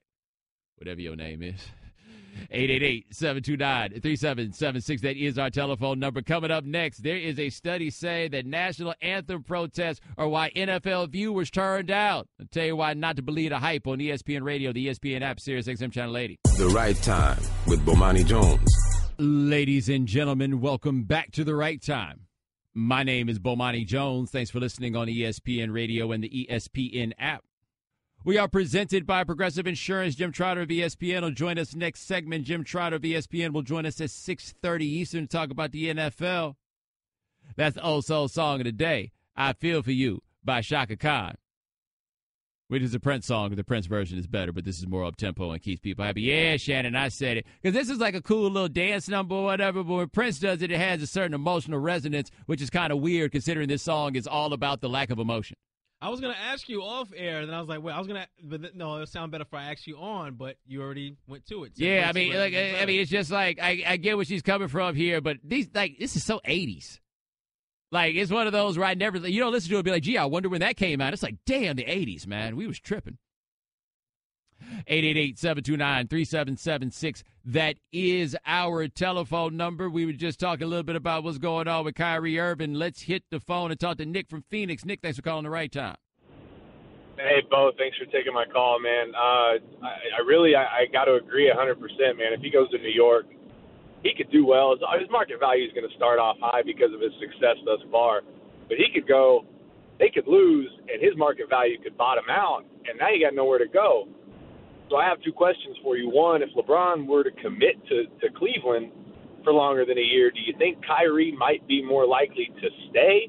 Maybe not at this point. And two, being from Phoenix, where would you throw Steve Nash in on that list of point guards? Well, I tell you raised two very interesting questions there. Would LeBron staying longer term make Kyrie Irving more or less likely to stay in Cleveland, right? Because I think we raised a fair question that maybe Kyrie, because, I mean, all we're doing is guessing, right? Maybe Kyrie doesn't like the uncertainty. On the other hand, maybe Kyrie doesn't like LeBron James. Like, I think that raises an interesting question that I don't really have the answer to. I would also like to point out to people that we talk about LeBron doing these one-year deals and holding everybody hostage and da-da-da. Reality is this is year 4 that's coming up for LeBron now. If LeBron had signed the longest deal he could have when he first got there, guess what? He would still be up on the last year of his contract. Now, where do I put Steve Nash in the all-time list of point guards? I don't know what to do with him because we went from thinking he was a pretty good point guard to thinking he might be an all-time great point guard completely overnight, and he can't guard anybody. That being said, he might be one of the 5 or 6 best shooters in the history of the NBA when you look at it by numbers. Look at free throws, 2-pointers, 3-pointers, the whole nine. He's up there. Where he is all time, I have been grappling with that question for years. I feel like that man asked 2 great questions, and I gave him 0 answers. Like, not a single one. And it's the fact that one of those MVPs probably belonged to somebody else, but we won't bring him up. Well, one of them absolutely belongs to Shaq. Are you going to say the other one that might belong to Kobe? No, the 05 one belongs to Shaq. The 06 one can't belong to Kobe. He put up 35 points a game, not going anywhere with that team, and basically just not passing the ball to anybody else. Look at you, sounding like a Kobe stan. Yeah, I'm trying. They say I'm one of these Kobe haters, so to speak. That's not the case anymore. I'm out here giving them props. When did it stop? Kobe system. When did it You're stop? You're welcome. When did Mamba it stop? out. Look at that. Look how cool I sound when I say that. Mamba out. When did it stop? When did you stop hating Kobe? I need you to explain that to me. When did you stop? You're welcome. Look at that. I'm cool like Kobe. Okay. By the way, there's an argument that the 06 MVP actually should have either been LeBron James or Dirk Nowitzki. If you're looking at win shares, by the way, top 2 guys in win shares that year, Dirk Nowitzki number 1, LeBron James number 2. 8887. Wow, Dirk had like an all-time great season that year, and nobody really talks about it. Did you realize this? Dirk put up 27 points, 9 rebounds, 3 assists a game that year. But that's what we called him soft, while carrying a team to the NBA Finals. All right, 888-729-3776. That's our telephone number. J.D. Power. Is it J.D. Power or J.D. Power and Associates? Whenever they got him in the car commercials, it's always J.D. Power and Associates. Either way, J.D. Power and or like with or without the Associates took a survey. Talked to 9,200 people, asked why they tuned in to fewer NFL games. And 26% of the people who said that they watched fewer NFL games said it was because of the national anthem protests like the one from Colin Kaepernick. 24% of those people then said they watch fewer games because of the issues with off-the-field stuff, such as domestic violence. Another 24% said that they stopped watching the NFL or watched less NFL because of game delays and like penalties that was slowing the games down. Now, of course, the great big old pull quote, the great big old headline is the leading reason that fans said they would not watch as much NFL football is because of the national anthem protest, which I'm sure will be on certain websites as, see, Kaepernick is making people not want to watch football anymore. But then I was like, okay, wait a minute. They surveyed 9,200 people. So this is not 9,200 people who stopped watching the NFL or watch less of the NFL. The total sample was 9,200 people. And I was like, well, gee, I wonder how many of those 9,200 people, how many of them said, no, I'm watching less football? 12%. 12% said they were watching less football, okay? Of that 12%, 26% said it was because of national anthem protests. That is 3% of the total sample. 3%. Now, if you want to make the argument that 3% is still a pretty big part of the sample, I mean, I kind of see where you're coming from, but that ain't the same as the 26% that people are going to be throwing out there. You kind of got to read between the lines a little bit to get an understanding of what they are actually saying is the deal here, right? So that's 3% of viewers. And by the way, 3% of viewers, and we're dealing with self-reported information. Some of them just probably stopped watching. Like, I don't know how many of them actually stopped watching because of national anthem protests. And if you stop watching because of national anthem protests, like, I've tried not to call you the R word, but that really wasn't a thing after a couple of weeks. Because I know damn well you weren't watching the San Francisco 49ers. It was like, hey, man, Patriots and the Steelers coming on. You trying to watch? Nah, bro, why? Kaepernick ain't stand for the national anthem. Really, that one dude in the League of Thousands. Like that's the one that did it to you. That one dude in the League of Thousands. Nah, man, this is pulling a quote so that everybody can get all excited, and we're going to try to turn this into something, when in reality, we are talking about 3% of that sample and then dealing with all the dangers that come with self-reported information. All right, 888-729-3776. Talk to Mike in Alabama. Mike, thanks for calling the right time. Man, how are you? I feel great today. How you doing? Doing all right, man. All right, so I feel like a divorced man that quit paying alimony because I just moved from New York to Alabama. So I feel for you with that paycheck. Woo! I got a third back. I'm with you. All right. So I got a question for you about Colin Kaepernick and why he's not working. I'm going to make you be the owner for a second of a football team, if you don't mind. Yep. So I work for a major car manufacturer. Where in the NFL do you decide, am I an entertainer? Am I an employee? And can I use my owner's platform now, I support his protest, right? He has a right to. I believe in it. He puts his money where his mouth is. He's not even working. He's putting money out there. He's supporting groups. Don't agree with all his tweets. But if you're the owner and you got a money-making machine, do you really want those protests outside your gates? Yeah. I'll listen to you. Yeah, but here's the thing, Mike. Where are these protests that you were talking about? We just went through a whole year of it. Like, how serious were these protests that you're talking about? And did the San Francisco 49ers lose any money? Because I ain't heard a word. Like, if they had, Mike, I appreciate the call. If they lost any money, I never heard anything about it. And I feel like if they had lost some money, you would have heard about it. All right, now, 888-729-3776. That's our telephone number. Coming up next, how defiant would Jerry Jones be if the league suspends Ezekiel Elliott? We'll talk to Jim Trotter of ESPN on ESPN Radio, the ESPN app, Sirius XM Channel 80. The Right Time with Bomani Jones. Ladies and gentlemen, welcome back to The Right Time. My name is Bomani Jones. Thanks for listening on ESPN Radio and the ESPN app. Headphones got unplugged. It was quite a disaster here. All guests join us on the Shell Pennzoil Performance Line, just like our next guest. He covers the NFL for us here at ESPN. I saw him walking around today in his Easter suit.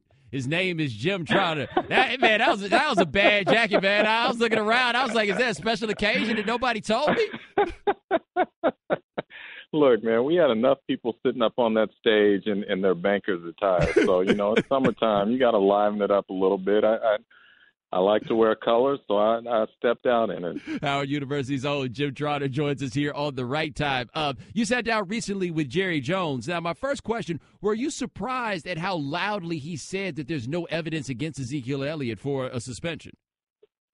No, I think he was clearly trying to send a shot across the league's bow, and he clearly has put the league in a very awkward position here because my understanding is that Roger Goodell is deferring to Lisa Friel on this as far as it relates to the allegations of domestic violence. So now you've got an owner coming out, and a very influential owner, and I would say arguably the most powerful owner in the NFL, saying that there not only is no evidence, there isn't even a he said, she said in this matter.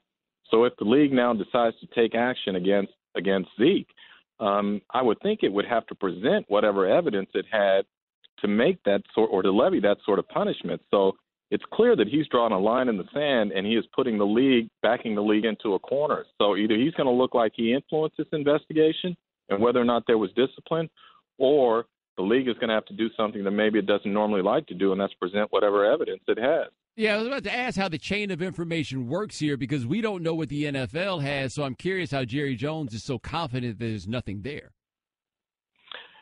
Bomani, you know as well as I do how these things work in back channels. And for Jerry Jones to come out in that way, he must know something about what the league knows. Otherwise, why would you paint yourself into that corner as an owner? So he didn't waffle on that. I mean, when he said there isn't even a he said, she said allegation, and you have the police department saying that there's no case there, Jerry seems to know something that we don't at this point. And that's why I'm fascinated to see what happens. Because, look, I've maintained all along, domestic violence is a serious issue in the NFL as well as society at large. But players have always been concerned about whether or not someone could levy an accusation against them that would be untrue, and yet it could impact their ability to earn a living. And now we have this case with Ezekiel Elliott, and it's been going on for over a year. And my question becomes, what is it that you don't know at this point that you can't render some sort of decision about? There will be no discipline, or discipline is forthcoming. How long does an investigation go on? How long do you hold that over the player's head? And I think at some point the league has to address this one way or the other. All right, we're talking to Jim Trotter of ESPN here on The Right Time. Now, no owner has really fought the league on these suspensions. If Zeke is suspended, do you expect Jerry Jones to put up a formal fight? He can, but at that point it would be up to the union to fight on Zeke's behalf, not necessarily the owner, because once the league issues its discipline, there isn't a whole lot the team can do at that point. It would then fall upon the NFLPA to say, okay, we believe that there are grounds here to fight this discipline, and it would go forward from there, and probably and obviously with the support of the team. All right, we're talking to Jim Trotter of ESPN here on The Right Time. Now, Jerry's in an interesting place right now because they just released Lucky Whitehead, though they've had all these other situations with all these players with these more significant charges, and he's waited it all the way out. Is it a tough sell for Jerry to tell us that this was about this issue and not that they were going to cut him anyway?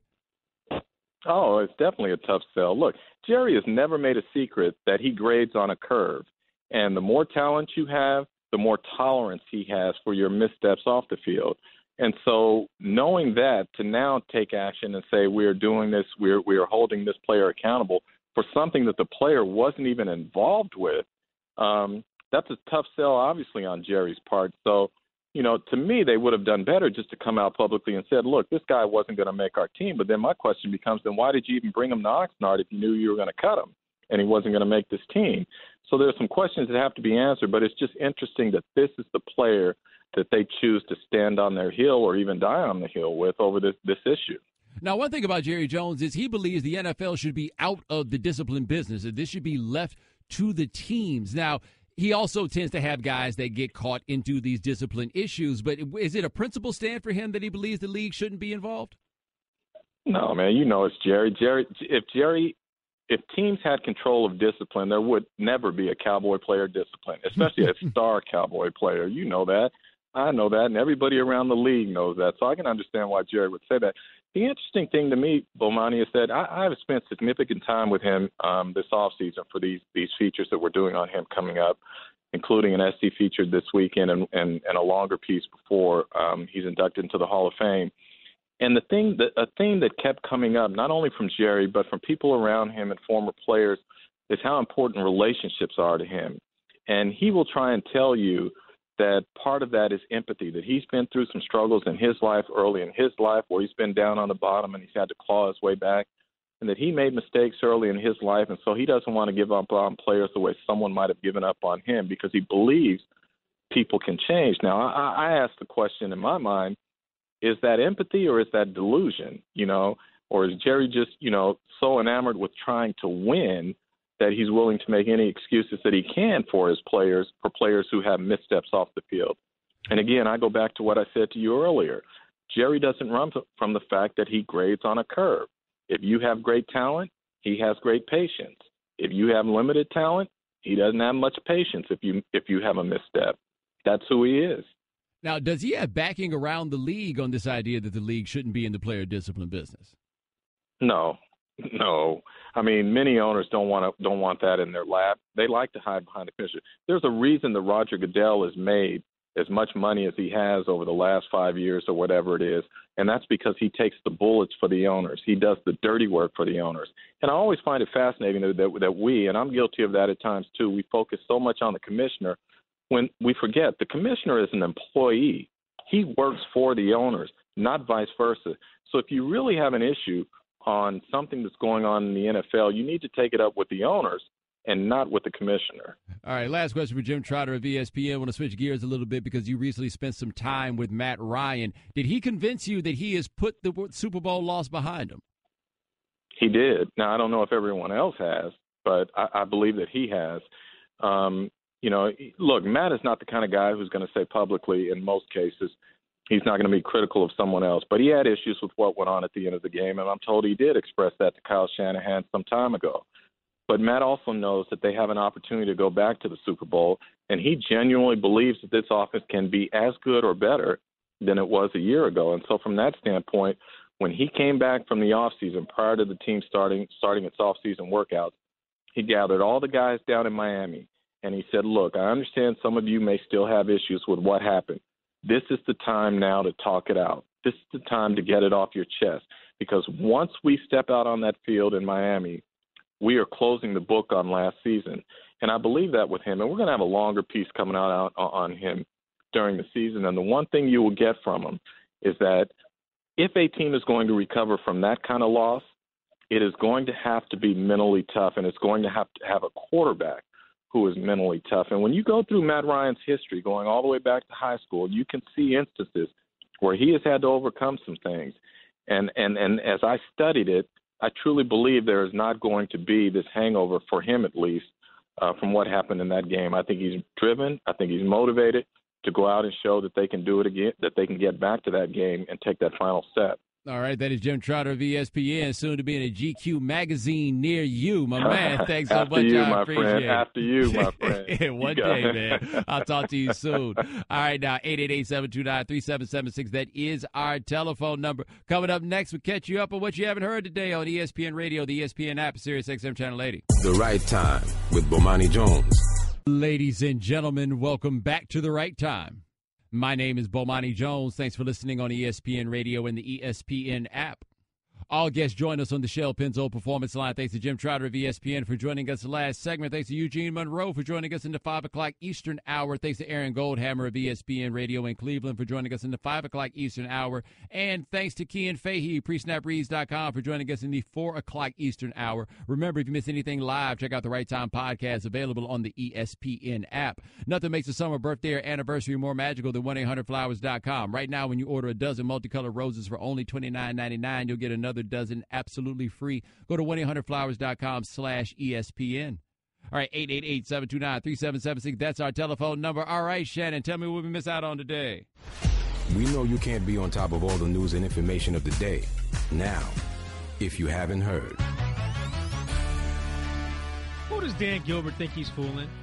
I mean, honestly, he's coming out here in this press conference yesterday to introduce the homie Kobe as the new general manager of the Cavs. And he sounds like he's straight in denial when it comes to Kyrie Irving and the trade rumors. And if you haven't heard, here's Bomani Jones earlier today on The Right Time discussing the Dan Gilbert press conference. Look, man, we're trying to let this Kyrie story go, but your man Dan Gilbert showed up at a press conference, and that's enough of an occasion to necessitate that we're going to talk about this. Now, one thing I noted from that press conference, seeing Dan Gilbert up there next to Kobe Altman, who may not have looked as you thought he did, even though his name is Kobe, but it's K-O-B-Y, long story. Anyway, Dan Gilbert sat up there, no tie, didn't shave, not looking like $1 billion, but looking like he got $1 billion. You see, there's a difference, right? Like, looking like $1 billion, he up there sharp. Looking like I got $1 billion looks like I don't care what any of you think. And I feel like on one level, Dan Gilbert treated us both like he cared too much like we think, or like he didn't care enough what we think. And why do I say that? That man up there. I mean, does Dan Gilbert think I have sucker written across my forehead? Has Dan Gilbert mistaken me for the legendary Boo Boo the Fool? Because I feel like Dan Gilbert is playing us for Boo Boo the Fool in this situation. You may be familiar with Boo Boo the Fool. Your mama, for example, is not Boo Boo the Fool. Anyway, here's Dan Gilbert trying to play us like Boo Boo the Fool, talking about trade demand. What trade demand? You know, I don't know the sources of the report that there was a trade request made. I read it in the media like some of you reported and some of you read, but we talked about a wide range of possibilities in the future. At that time, we had not signed Kobe yet as our general manager. These things are fluid. We think that Kyrie Irving is, one of the best guards in the NBA. We value his talent significantly. So basically what Dan Gilbert is telling us is that everybody knows that Kyrie wants to be traded in the world, literally, except for him, even though somehow he was in the meeting where Kyrie Irving said he wanted to be traded. All right, we're gonna get a ticker, a timer, a countdown clock, or something for this the Kyrie trade rumors. When are we gonna start our pool, man? Like, I feel like this is an opportunity for quasi-legal gambling. I mean, really, like, what day is this going to happen? It's got to happen before camp, right? It's got to happen before camp. Either that or we going to have some glowing story about how they all got together, a la the Clippers with Chris Paul and DeAndre Jordan. Maybe that's going to be it. They're going to lock Kyrie Irving in his house. Speaking of Kyrie, that makes me think of the time the reporter asked Kyrie a couple of years ago about LeBron being a father figure. Kyrie had the utter disgust on his face. Like, I got a dad. Imagine what Kyrie's dad thought of that. Absolutely. Right. All right, well, we got NFL training camps opening up all around the league, and I'm a Giants fan, and Odell Beckham Jr. sat down with the good folks at the Uninterrupted, and he discussed his future, especially when it relates to his contract. It's like the elephant in the room, and you don't want to talk about it. And I've gotten to the point in my life where there's no need to not talk about it. I believe that I will be Hopefully not just the highest paid receiver in the league, but the highest paid, period. Bo, I knew it was one of those things that was coming. I knew he would eventually be the highest paid wideout when it came, but highest paid player in the league, though? Well, my thing is I don't blame him for wanting to be the highest paid player in the league. I'd like to be the highest paid person in the world. That being said, did he say he believes he's going to be the highest paid player in the league? Because he ain't going to speak that one into existence. That's not going down. I'm going to play it one more time. Go ahead. It's like the elephant in the room, and you don't want to talk about it. And I've gotten to the point in my life where there's no need to not talk about it. I believe that I will be, hopefully not just the highest paid receiver in the league, but the highest paid, period. You know what that sounds like? What's that? Hold out. Yeah, let me tell you what else that sounds like. How salty is he going to be when they tell him, no, we'll never pay you more than we pay Eli Manning? When he's like, but I made him. I saved him. Which is true. Well, you can watch the entire feature on Odell Beckham Jr. at the uninterrupted.com, so go check that out. And uninterrupted.com. Uninterrupted.com. Uninterrupted.com. I crossed that the out. The uninterrupted. Anyway, I'm sure if you saw Adrian Beltre last night get ejected by umpire Jerry Davis after He's still in the league, Jerry Davis? Yeah, Jerry Davis instructed Beltre to back up and near the on-deck circle. So what did Beltre do? He pulled the on-deck circle to where he was. And apparently Davis didn't like that, and he ejected Adrian Beltre. There was no discussion either. It was an immediate ejection. By the way, where Adrian Beltre was did look unsafe. It did. He was pretty close to home plate. But here's your daily reminder that Beltre is only 4 hits shy of 3,000. How is somebody approaching 3,000 hits in America is wildly indifferent. Just like Albert Pujols hit his 600th home run, and we were like, nah, we good. And Beltre, in doing so, will become the first Dominican-born player with 3,000. Really? Yep. That is surprising. Yeah, I guess Clemente is Puerto Rican, right? But Correct. Still, wow, that is a shock to find out. He was the first Dominican player to get to 3,000 hits. Hey, congratulations to him. Is he a Hall of Famer? Because I don't know what a Hall of Famer is anymore in baseball. But ladies and gentlemen, thanks so much for joining us here on The Right Time. We do this every weekday, 4 p.m. Eastern. Shannon, Nuno, Kat, and Scott, thanks so much. Jalen Jacoby with Jason Fitz is coming up next. I'll talk to you on Monday. Thanks for listening to the Right Time Podcast. Please come back tomorrow for more. And don't forget to listen to The Right Time with Bomani Jones from 4 p.m. to 7 Eastern on ESPN Radio and the ESPN app. Daddy, where do babies come from? Honey? Mommy went to the store. Oh, well, you see, there's a mommy and a daddy, right? Right. And see, when they call Geico, they could save a bunch of money on car insurance. Oh, really? And that makes them happy? Yes, that makes them very happy. That's good. Yeah. Well, I'm glad we could have this talk, Sunshine. Geico, because saving 15% or more on car insurance is always a great answer. Welcome to the Right Time Podcast.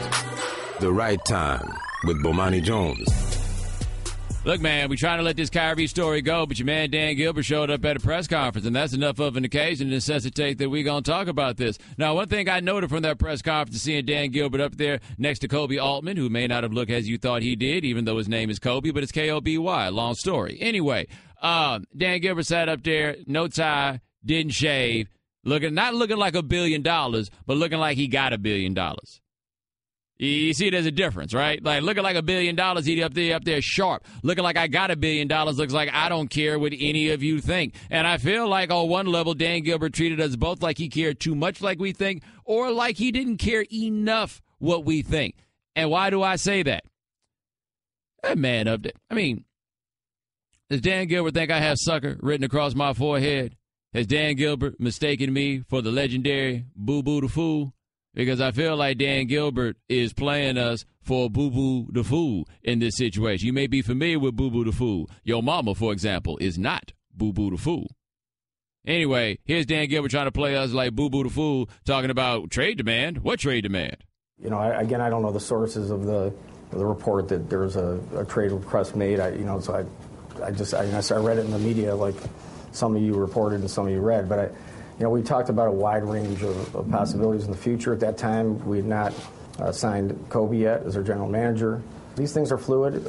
We think that Kyrie Irving is, one of the best guards in the NBA. We value his talent significantly.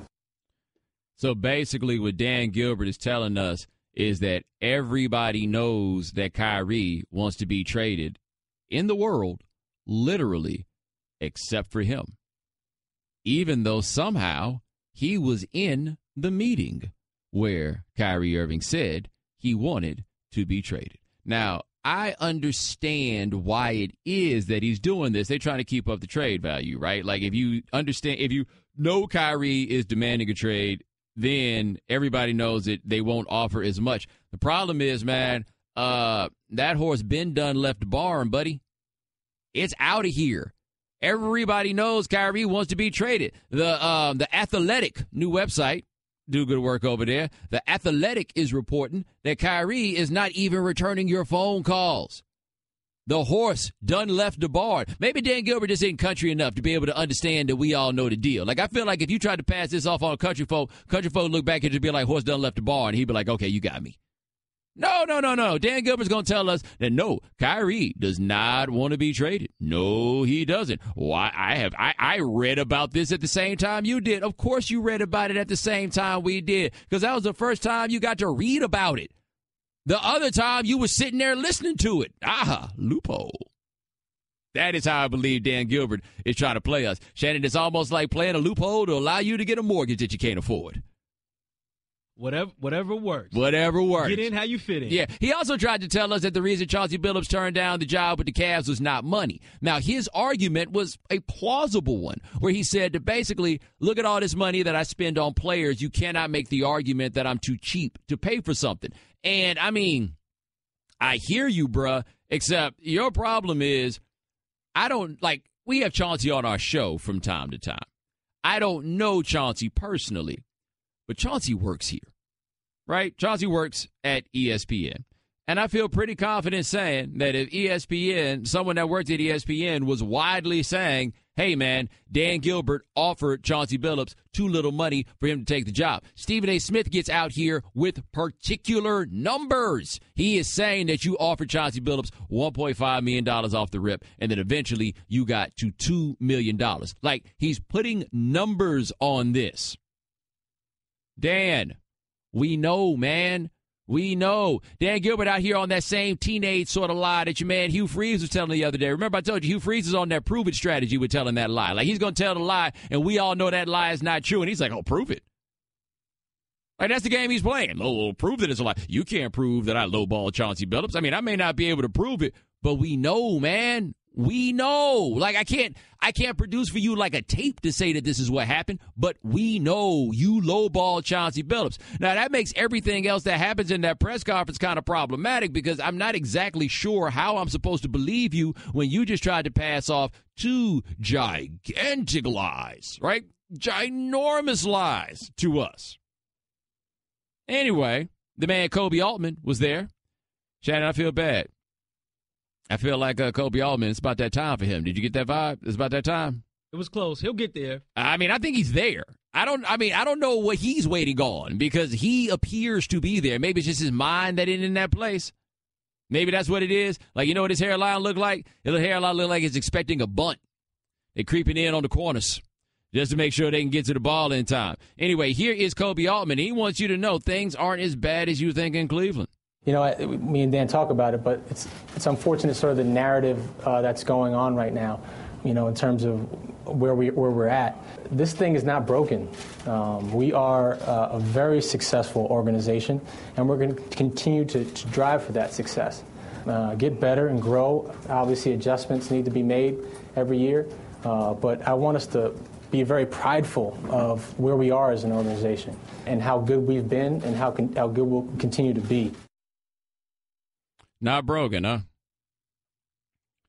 I mean, and I know that Kobe Altman doesn't want to think about it this way, but if this thing wasn't broken, he wouldn't be there at that press conference, right? They went down to number 3 on the depth chart after the general manager got lowballed and then went out of there at a time where the team really needed a general manager. Now, I do agree with him on the argument that this has been a successful franchise, but being successful and being broken are two different things. Now, I think that people talk about, like, use the term broken perhaps too extremely. Like, maybe that's one of the issues that we've got here, which is that people talk about things being broken as though they are irreparably damaged. And no, I don't think that what the Cavs have going on is something that involves irreparable damage, right? Like, I think they have a situation that they can manipulate, they can maneuver, and turn it into something good. But no, bro. Your second-best player is not returning your phone calls and is on the Instagram talking about, I'm coming home, and the world knows that he is requesting a trade.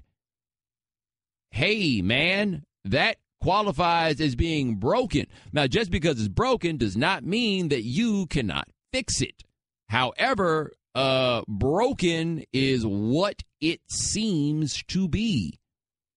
Who are you fooling right now? None of y'all are fooling anybody right now in this moment, except the only thing is, by and large, these are things that you have to say. Now, what I don't think Dan Gilbert had to say was, I don't know about a trade request for Kyrie Irving. If you just want to flow through this thing and pretend as though there is no trade request, okay, that's fine. You can go ahead and do that. But you're not fooling us with this other stuff, right? It is probably not as bad as a lot of people believe with your franchise.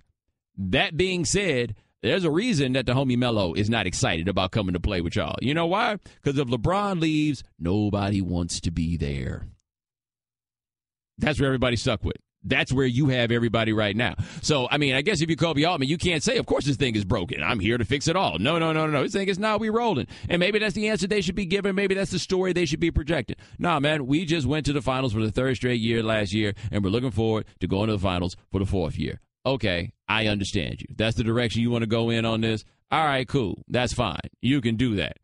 But Dan Gilbert just sat up there and tried to play us, and I don't feel like any of us are really that excited about being played by Dan Gilbert. And I feel almost bad because I don't really have that many great suggestions on what it is that they should do. I do feel like they're in a good place in that there's a robust market for Kyrie Irving.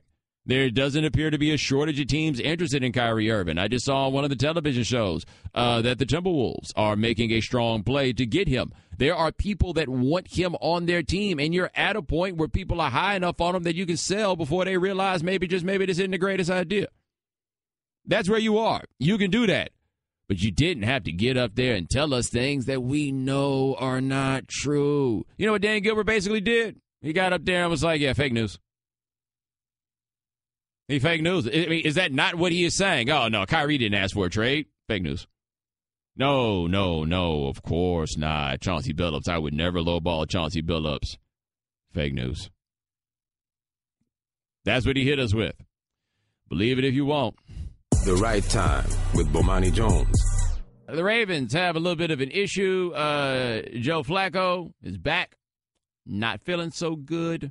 So, the Ravens are in a situation where they may need another arm in camp. Now, you always got to be a little worried when you hear people talk about they need another arm in camp, because another arm in camp doesn't really mean that much. Basically, we need somebody to throw the ball, just an arm in camp. But with Flacco going down, listen to what Adam Schefter had to say about what the Ravens might do. They don't believe it's any type of significant back injury. They think he'll be back after a week. But backs are tricky. Yes. You don't know how they're going to react, and they need to have insurance just in case. So, again, John Harbaugh, brothers with Jim Harbaugh. Jim Harbaugh, Colin Kaepernick fan. Greg Roman on the Ravens staff, Colin Kaepernick fan. There's support in that organization for Colin Kaepernick. So it just makes some sense that when they go through this and figure out their options and discuss what to do next, I would guess, my thinking is that at some point they're going to say, okay, what do we think of Colin Kaepernick here? Right fast. If I'm wrong, anybody correct me. Isn't Ryan Mallett their backup quarterback? Ryan Mallett has to be the guy that's like, whoa, wait a minute now. What about the fans? Like that was my immediate thought there, because Kaepernick is a better quarterback than Ryan Mallett. Like, if you want to say he's not better than some of these other cats you'd be able to bring up, that's cool. He's a better quarterback than Ryan Mallett. Ryan Mallett's got to be sitting there like, no, we don't need a cap arm. I got two arms. If one arm get tired, I can throw with the other arm. You see how strong my right arm is? My left arm is just as good. I'm actually ambidextrous. Please don't bring him anywhere around here, right? Because if we're talking strictly on talent, Kaepernick is good enough to be the backup for the Baltimore Ravens. Joe Flacco keep playing like he has recently, and you might have a different discussion that you wind up having to have also. But this is an interesting thought here with the Ravens. If Kaepernick were to wind up there, couple things. One, doesn't have to start. B, behind a guy who is a Super Bowl winning quarterback. So the likelihood, honestly, like in reality, of Joe Flacco losing that job is probably very low. And Joe Flacco, I think the ACL tear notwithstanding, has been a pretty durable quarterback while he's been there with the Ravens, right? Kaepernick probably needs a year not dissimilar to that year that Michael Vick got out the joint, where they needed somewhere where he was on a roster but wouldn't play because then people wouldn't talk about him so much. Maybe that's the place he winds up. But I want to see how this plays and how this goes with the Ravens, because I think they ultimately may not call Kaepernick, because truly what's going on with Flacco isn't that bad. If it's really just like a 1 week back injury, then nah, I think they probably wind up not making that call and not dealing with. As much as I think the notion of a distraction and a media circus is overstated, it will be noisy the day he gets there. Like, no matter where Kaepernick goes, the day he gets there will be noisy. And if he's only going to be there for a week, then no, you probably don't bring him in there for the day. But if Flacco's got something real going on with him, then yeah, they do have to think about it. They do have to consider bringing him in, because what better backup quarterback is there out there? The Chargers just brought in Robert Griffin, and I know y'all think he's sorry. Like, there's no disputing that one. Y'all think he is sorry, and it's been a while since he did anything to dissuade you from that opinion, right? Somebody's calling him. I don't think there's a better option to call right now than Kaepernick. So if the Ravens wind up needing somebody, like actually needing, then I say he winds up there. If it's a little short run thing, they probably don't wind up doing it. They probably don't. That being said, we are reaching a point where we're getting good answers, right? We're getting like different answers. Listen to this from Clark Hunt. He's the owner of the Chiefs. He said he would have, quote, no hesitation about signing Colin Kaepernick, who somehow in this one story was described as being embattled, which is a little bit of an uncomfortable adjective. But here's what he said here. He said, I really wouldn't about, hesitating about signing Kaepernick. Obviously, we have an interesting dynamic in regards to Colin in that we have Alex Smith as our starter. Because of that, I wouldn't anticipate that Andy would come to me with that. Is that because Alex Smith is their starter because he's a starting quarterback? Or is that because Alex Smith is the starter and he and Kaepernick used to be on the same team until, the time Alex Smith got a concussion and then, never played again for the team? Maybe that's it. He says, but generally I'm not going to tell our head coach or our GM not to bring in a player if they think the player can bring us some success on the field and make us better. There are certain circumstances where guys get in trouble off the field, and that is something as an organization and as a family we care about. Now, I talked to somebody who knows the Kansas City front office, right? They've got a bit of a dilemma. They can't put Pat Mahomes on the field this year. He's absolutely not ready to play. Like, there's no way in the world that anybody thinks that Mahomes is ready to play. If something were to happen to Alex Smith, Mahomes is probably going to be the number 2 guy on the depth chart, because that's what you do when you got a first-round quarterback. They can't have that. They're going to need another quarterback if they're in any situation where they got to go to the backup. Again, A, what better option would there be than Kaepernick? And B, Shannon, you know a little bit about Andy Reid. Can you imagine what Andy Reid thinks when he sees Kaepernick? About how big, how wide his eyes are right now. Yes. Like, think about what he's been able to manage with Alex Smith. And now multiply that by 2. And the offense that he's running with Alex Smith, which everybody says nobody runs his own read anymore. Kansas City runs his own read, right? Like, Alex Smith does a lot of running in that way, where Andy Reid has had this vision. We talked to Joe Banner about this months ago, where he talked about being the general manager of the Eagles and being like, look, Andy Reid has had this vision in his mind of a professional offense with a lot of the college characteristics thrown into it. Like, that's what he would want to do. Kaepernick is a dude who can do the things that Reid would want. And also, let's think of some of these other guys that Andy Reid has pulled up off the heap, right? There was Michael Vick. Didn't he go with Vince Young that one time? Kaepernick, he's like, oh, yeah, I could make that work. And that's interesting, because it makes me wonder if Andy Reid has come to him and been like, this is maybe something that we should think about. Except I think it's easy for the owner to talk about, oh, sure, we would take Colin, when you don't have any, roster spots. All right, this is going to be a silly question, but I'll ask anyway. So, if you're Andy Reid, do you run this past Alex Smith? Not saying you have to get his approval, but do at least give him a heads up, unlike what you did at the draft and taking a quarterback in the first round? I do feel like you need to tell him first. Like, in this situation. I do feel like you need to tell him first. Like, do you think Alex Smith even talks to Colin when he walks in? Because, like, generally speaking, it can often be contentious between the starting quarterback and the backup quarterback, no matter what, because the backup quarterback's coming to get the starting quarterback's job, right? Alex Smith he's going to try to start a whole seats-taking thing on Colin Kaepernick when he gets on the bus. Like, he's not really looking for this one. But you know what I found interesting? I think my man Pablo brought this up today on First Take. He made a very interesting point where he's like, how crazy is it that the owner of the Kansas City Chiefs in the state of Missouri is like, oh, yeah, we bring him in. Yeah, if he can play, we'd go ahead and do that. Versus the owner of the New York Giants, Big Blue in your Big Blue state, who's like, oh, no, our fans would revolt. The owner of the Chiefs is like, nah, we'd be all right. We'd be just fine. Which kind of leads me to believe, Shannon, that maybe John Mara didn't get all those emails that he says that he got. Because I feel like if he was going to get them, how many do you think Clark Hunt would have gotten? Right. The Right Time with Bomani Jones. All guests join us on the Shell Penzo Performance Line, just like our next guest. Check him out at presnapreads.com, one of the best film guys you can find out there. His name is Cian Fahey. Now, Cian, we were just talking last segment about Colin Kaepernick potentially going to Baltimore if they wind up needing somebody with a Joe Flacco injury. What do you think about his fit on that roster? I think we talk way too much about Colin Kaepernick's fit in places, to be honest. Kaepernick has... Like, if you look over the past 2 years, Kaepernick has thrown touchdowns more often, interceptions less often, and averaged more yards per attempt than Flacco. Like, the question here isn't does he fit the offense and is he better than Ryan Mallett? The question here is why isn't he starting over Joe Flacco even when healthy? Because Flacco's been a mess the past couple of years. He hasn't been able to run his own offenses. He's constantly throwing the ball to defenders and underneath coverage. He's constantly not setting his feet when he releases the ball, leading to awful accuracy. Kaepernick gets painted as this guy who needs to fit in specific places. But he's played under Chip Kelly, he's played under John Harbaugh, or Jim Harbaugh rather, and he's been, at the very least, no matter how much you criticize him, he's been competent in those schemes. And those are completely polar opposite schemes. Like in Chip Kelly, you're in the shotgun all the time, you're making quick throws. With Harbaugh, you're under center, executing hard play fakes and throwing the ball downfield. Kaepernick doesn't need a specific fit. He doesn't need a specific roster. He can fit in most teams at this stage. Now, what you say about Flacco is interesting because he got all the money after they won the Super Bowl, and we really haven't heard much from him since then. So the things you're talking about that you've seen, are they recent developments, or has these been problems he's had all the time? No, before the ACL tear, his footwork was becoming a major issue, and it felt like laziness, like he's got paid, he's got a Super Bowl ring, no one's ever going to question him as a starter unless he's absolutely awful, and the team is absolutely awful. And he was constantly, typically what happens with a quarterback in the pocket, if he's pressured, he will abandon his footwork to protect his feet so his knees don't get blown out so someone doesn't land on his feet.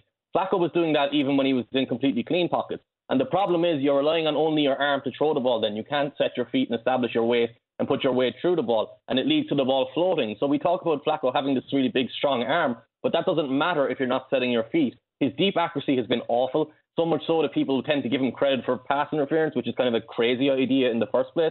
Because if he was that smart and that accurate, you'd think he'd just throw the ball to the receiver instead of throwing it for pass interference.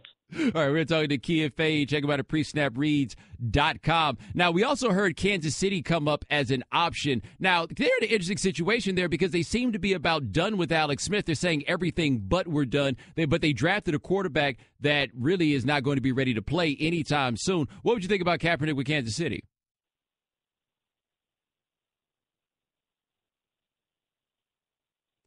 They've drafted a guy who from pick or Mahomes who, if he turns into what Colin Kaepernick was early in his career, you're delighted and you're hoping he develops into that guy. And Kaepernick has actually developed to a point where he's better in the pocket now. He moves more subtly in the pocket. He gets off his first read in better time. He goes through further in his progressions and he can throw the ball against pressure. That wasn't stuff he did early in his career. He played in that offense where it protected him quite a bit.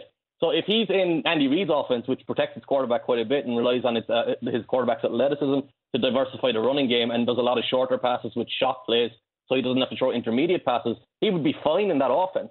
It's just a funny situation because they spent so much on Mahomes where they could have got basically what they hoped Mahomes to be and kept both those picks and kept to make their roster better.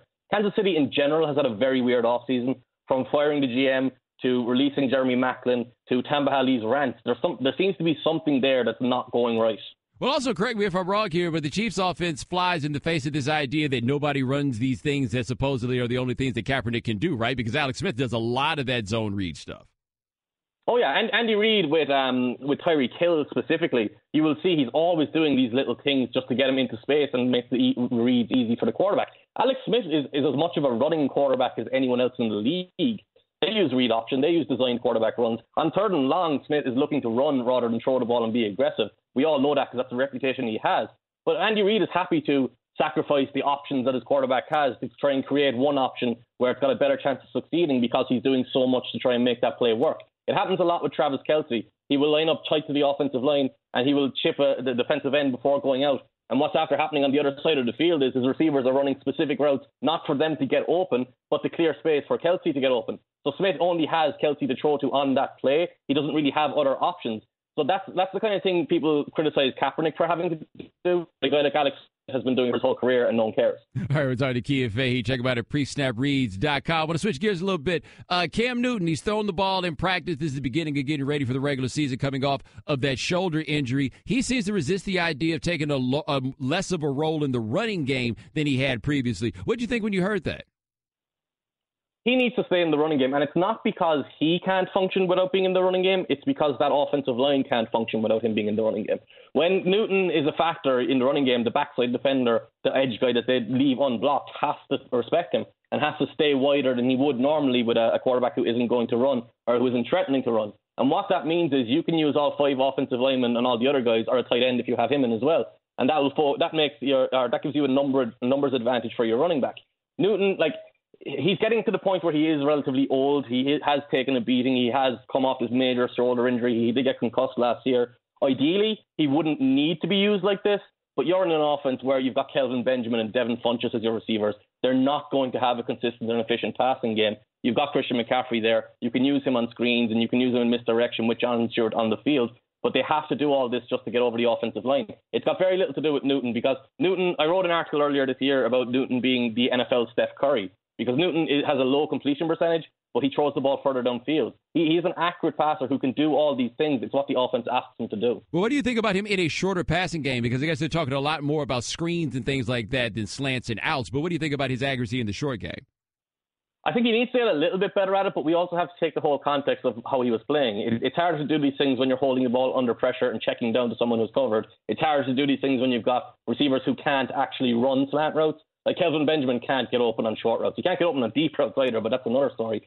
So if you don't have receivers who can get open on those routes, your raw numbers are never going to look good. I think he'll be fine with a guy like McCaffrey and Curtis Samuel, who was the second-round pick, who is going to be another one of these yak guys who's just put in space all the time. Mike Shula has to be smart and set these plays up properly for him to work.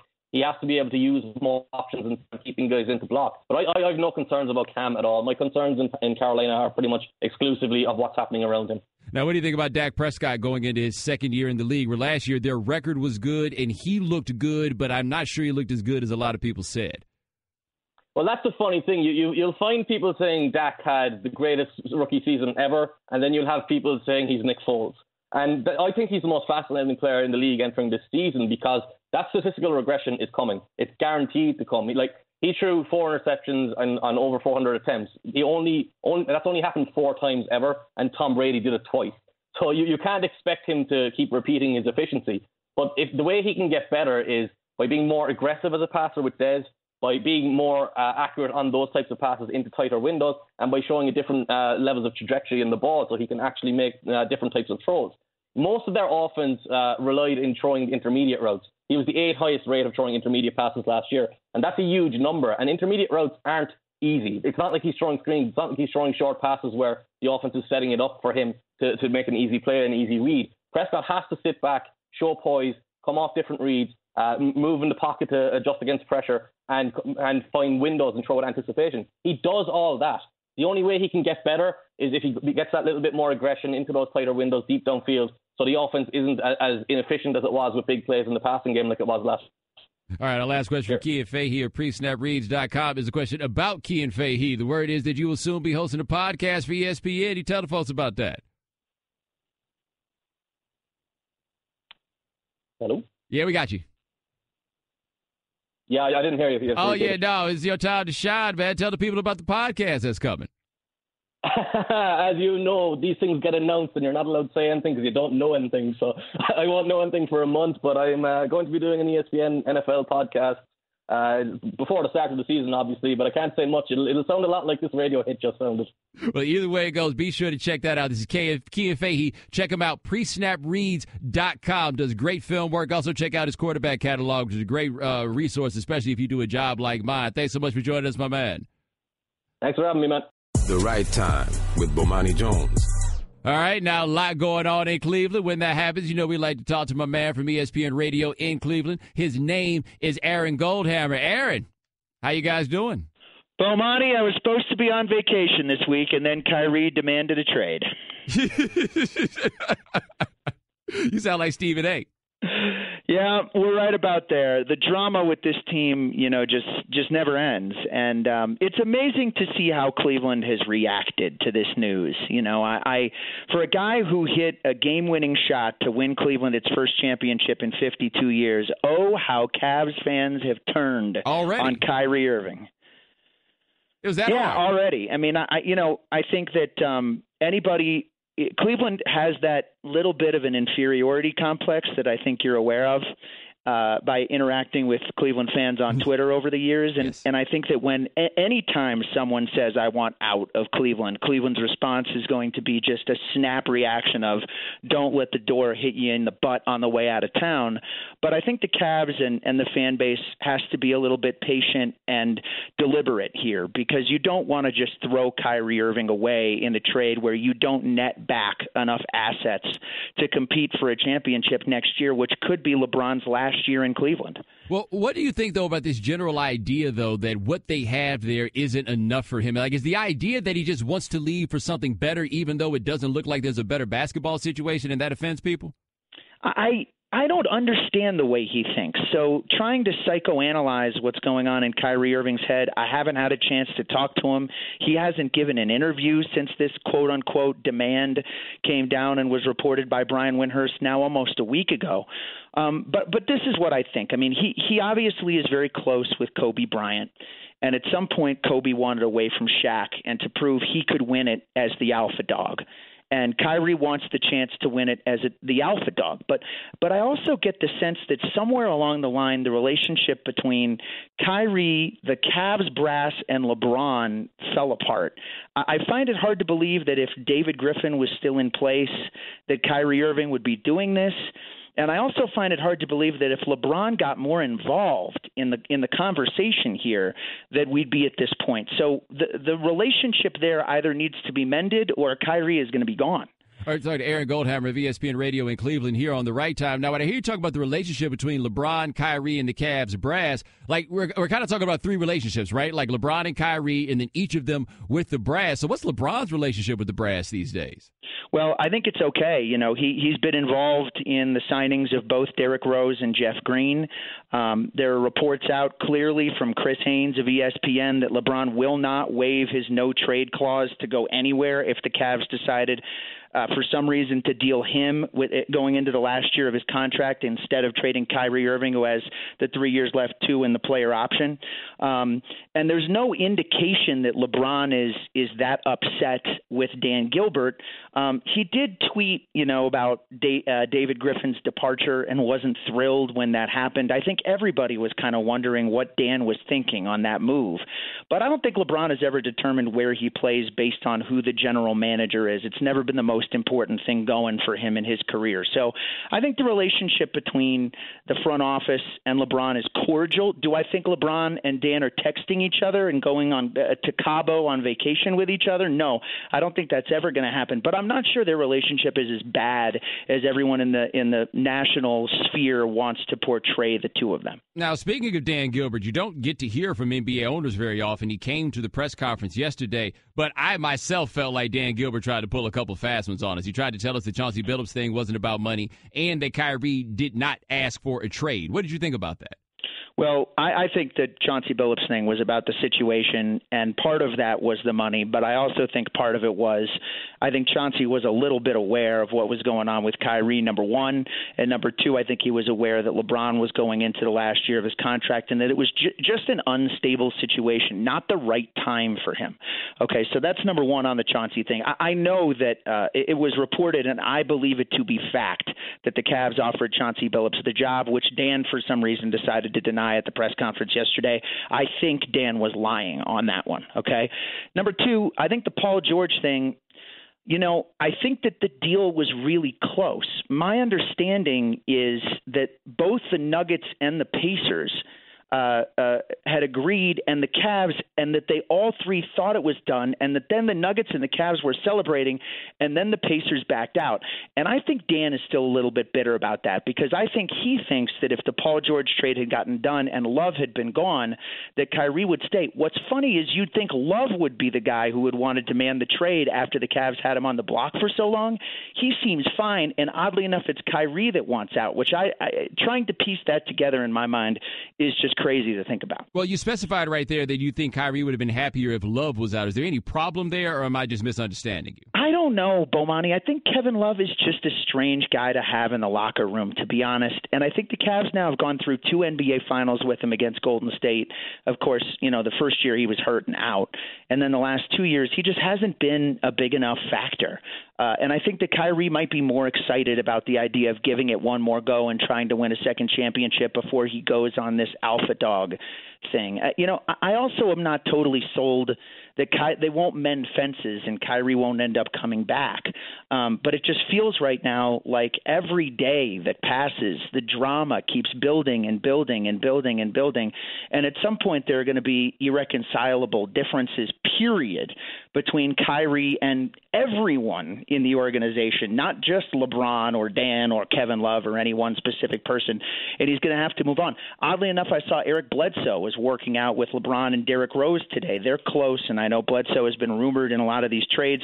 We'll see what happens from here. There's no deadline for the Cavs. They know they have to get good assets back for Kyrie, and they shouldn't be in a rush to do anything here. All right, talking to Aaron Goldhammer of ESPN Radio in Cleveland here on The Right Time. Now, with Kyrie and LeBron, do you think that this is about not liking playing with LeBron, or just not liking the fact that every day you are reminded that somebody else has more juice than you? I think Kyrie feels like he should get the lion's share of the credit. He should get the statue and the street named after him for winning the 2016 NBA championship, because he hit the big shot in Game 7. And I think he feels like everyone's given LeBron the credit because he's LeBron, and he's sick of, A, being in LeBron's shadow, and second of all, I don't think they've ever really clicked together great. I think they're two great individual players, but I've never saw them as a great pair, a great duo to play together. Immensely talented, yes, but there have been games where LeBron tried to teach Kyrie a lesson and just stood in the corner for an entire half during a game. There have been a lot of YouTube videos circulating where LeBron and Kyrie, or LeBron is screaming at Kyrie on the bench, and that stuff from just 3 or 4 months ago. That's the Atlanta game from the end of the regular season this year. I'm not sure they ever had an awesome relationship, those two. All right, talking to Aaron Goldhammer of ESPN Radio in Cleveland. Now, overall, I think you have an interesting perspective on Kyrie, because one point I make is, unlike LeBron, Kyrie knows what it's like to play for the Cavs when LeBron is not there. So, for these 6 years, what's just been your general read on him? Well, I think he's grown up a lot in 6 years, but I think he has a little bit of immaturity and selfishness that make him a great player, but also sometimes make him difficult to work with as a member of the media, which no one cares about. But what fans should care about is it makes him a tough teammate sometimes. He would go multiple games without an assist. He has refused to try harder to become a better defensive player, which is something that could make him an MVP candidate down the line. I think he is offensively one of the most immensely talented players, Bomani, that I have ever seen in my 35 years on planet Earth. If you need 2 points, he can get you the shot. He's hit some layups, spins off the glass. Kevin Durant's mouth was agape sometimes during the NBA Finals watching Kyrie go to work. But I think he has some elements to his personality that make him a challenge that some other great players in the NBA history have had and some that haven't had. And the paradox is that those things make him a great player, and they also make him a challenging teammate, and they're part of why he's demanding a trade. Now, have other guys bristled at the way that LeBron has dealt with them, or is this just particular to Kyrie? Because I see people broadening the question out to see whether they like what kind of teammate LeBron is, which is something we had never questioned before last week. And I don't think I can ever think of someone else who's ever questioned it, to be honest with you. Through Olympic teams, I go all the way back to high school with LeBron, and his best friends were Drew Joyce and Romeo Travis, who he played with on a St. V team in Ohio that won 3 state championships. And I can't think of many other guys who have not looked at LeBron as a great teammate. I think he's a hard worker. You know, he's challenged Kevin Love with some of this subtweeting on social media, the whole fit in, fit out thing. I've never heard Love complain openly or privately about LeBron as a teammate. Someone who covered those Miami years might have a better feel of what it was like with LeBron that first year than me. But I think this is new with Kyrie Irving because, Bomani, I think, and Miami people may disagree with this, I think Kyrie is the most talented. I'm not saying he's the best. I think he's the most talented teammate LeBron has ever had. And because of that, he's the only guy who's had the chutzpah to stand up to him on some of this stuff. I didn't know the C was silent.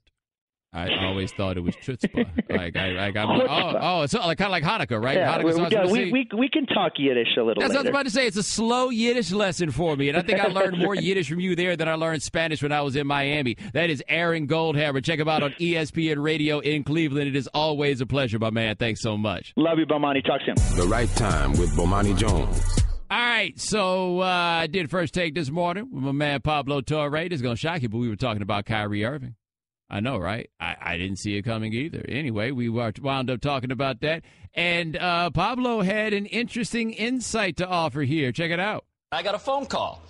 And the voice on the other end of that phone call is a trustworthy person. And he was saying to me that Kyrie Irving very badly wants to be a New York Knick. Kyrie Irving wants to come home. And so Carmelo Anthony in this scenario is kind of like the ghost of Christmas future. This is what your life could be. Don't be me. Help Carmelo Anthony prevent you from becoming Carmelo Anthony. Because the Knicks, Jen, you're right. We know what they are. They can't have nice things. I get why Kyrie Irving wants to play in Madison Square Garden. I get that he loves playing there, dropping all sorts of tremendous performances at MSG. Kyrie has done that, and we respect him more for that in New York. But this is not the right move for that dude. All right, now, to be clear, we are not reporting that this has been the case, but Pablo is letting you know that he talked to somebody who knows somebody who has said that. I got a question. Y'all gonna judge the hell out of Kyrie if New York is the place he wants to go, right? Like maybe he gets a little bit of slack there because we cut everybody slack on the notion of going home because apparently all you guys just wish that you could go back home. But if Kyrie said, I want to leave this situation to go play for the Knicks, given the way that y'all value winners and right and determine that people are or are not winners, I mean, there's no more of a loser move than saying I want to go to the Knicks, right? Right, Shannon? Huh? What? I'm just saying, like, I mean, wouldn't that be a loser move to decide that you want to leave some champions to go play for the Knicks? I don't know what you're talking about. I mean, Melo was on a team that only got out of the first round of the playoffs one time and then decided he wanted to go to the Knicks. Like, we could kind of understand in a way how that would wind up happening. But Kyrie's on a champion. How often do champions decide they want to go play for a bunch of losers, Shannon? He wants to spread that championship mentality. Oh, that's what it is? Mm-hmm. That's what it is. He wants to show them how to do it. Absolutely. He wants to show them how to be winners. And more importantly, he wants to be the man while doing so. So there's that, right? But Pablo made an interesting point there. And actually, I want you to hear this one more time. If you could play Pablo one more time talking about him hearing that Kyrie wants to play for the Knicks. I got a phone call. And the voice on the other end of that phone call is a trustworthy person. And he was saying to me that Kyrie Irving very badly wants to be a New York Knick. Kyrie Irving wants to come home. And so Carmelo Anthony in this scenario is kind of like the ghost of Christmas future. This is what your life could be. Don't be me. Help Carmelo Anthony prevent you from becoming Carmelo Anthony. Because the Knicks, Jen, you're right. We know what they are. They can't have nice things. I get why Kyrie Irving wants to play in Madison Square Garden. I get that he loves playing there, dropping all sorts of tremendous performances at MSG. Kyrie has done that, and we respect him more for that in New York. But this is not the right move for that dude. Here's the only thing, though. Melo was just fine being in New York until Phil Jackson made it impossible for him to be in New York. Like, with Melo being like, don't be like me, Melo was actually like, nah, man, I was living the good life till Phil started tripping. So what if Kyrie just happens to have some Melo in him? He just already has his championship. Like, Melo made the decision. He wanted to live in New York above all else. And so he went there. I'm sorry. He wanted to get his money, and he wanted to live in New York above all else. And by the way, every single one of y'all who judges Melo, you remember that, how he made sure that the Nuggets traded him so that he could get the full contract before he went there? The only people I feel like who are truly judging Melo for making that decision are those of you who have never had the state of New York and the city of New York dig off in your check. I just got my first check today. I went from Florida, no state income tax, to New York. Greedy suckers.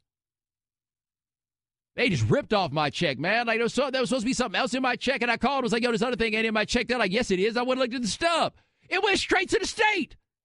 They took all my money, man. I mean, not all my money, but enough of it that it's a dent. So, yeah, Melo, I understand why you wanted to get your money before you came to New York, because New York going to get a whole bunch of your money. Anyway, Melo wanted his money. Melo wanted to live in New York. Melo wanted to play in New York. That was the life that Melo wanted to live. Melo was happy until Phil Jackson tried to make it as uncomfortable as possible for Melo to live the life that we are describing. And that's how we wind up where we are, is that right there. Maybe Kyrie just wants to go to New York, because one thing about it, man, Shannon, you're a Knicks fan. Yeah. How excited would y'all be about Kyrie? Oh, my gosh. Look, there was a guy, somebody on Twitter, or he may have been on ESPN Radio, who was talking about hashtag Kyrie to NYC. I'm just throwing that out there. But that's the Knicks way. The Knicks love, in New York, they love stars. Right. And although the plan right now would be to rock out with Porzingis and Frank, right, and let that be the plan, that would be the natural thing to do, but that's not how the Knicks do. That's not how New York does. They love their stars. Hashtag Kyrie to NYC. We just had somebody teach us how to say Frank's last name, and we both have forgot already. Big Frank. The homie. Frank. Frank. That's all I got. Oh, excuse me. Francois. He is from France.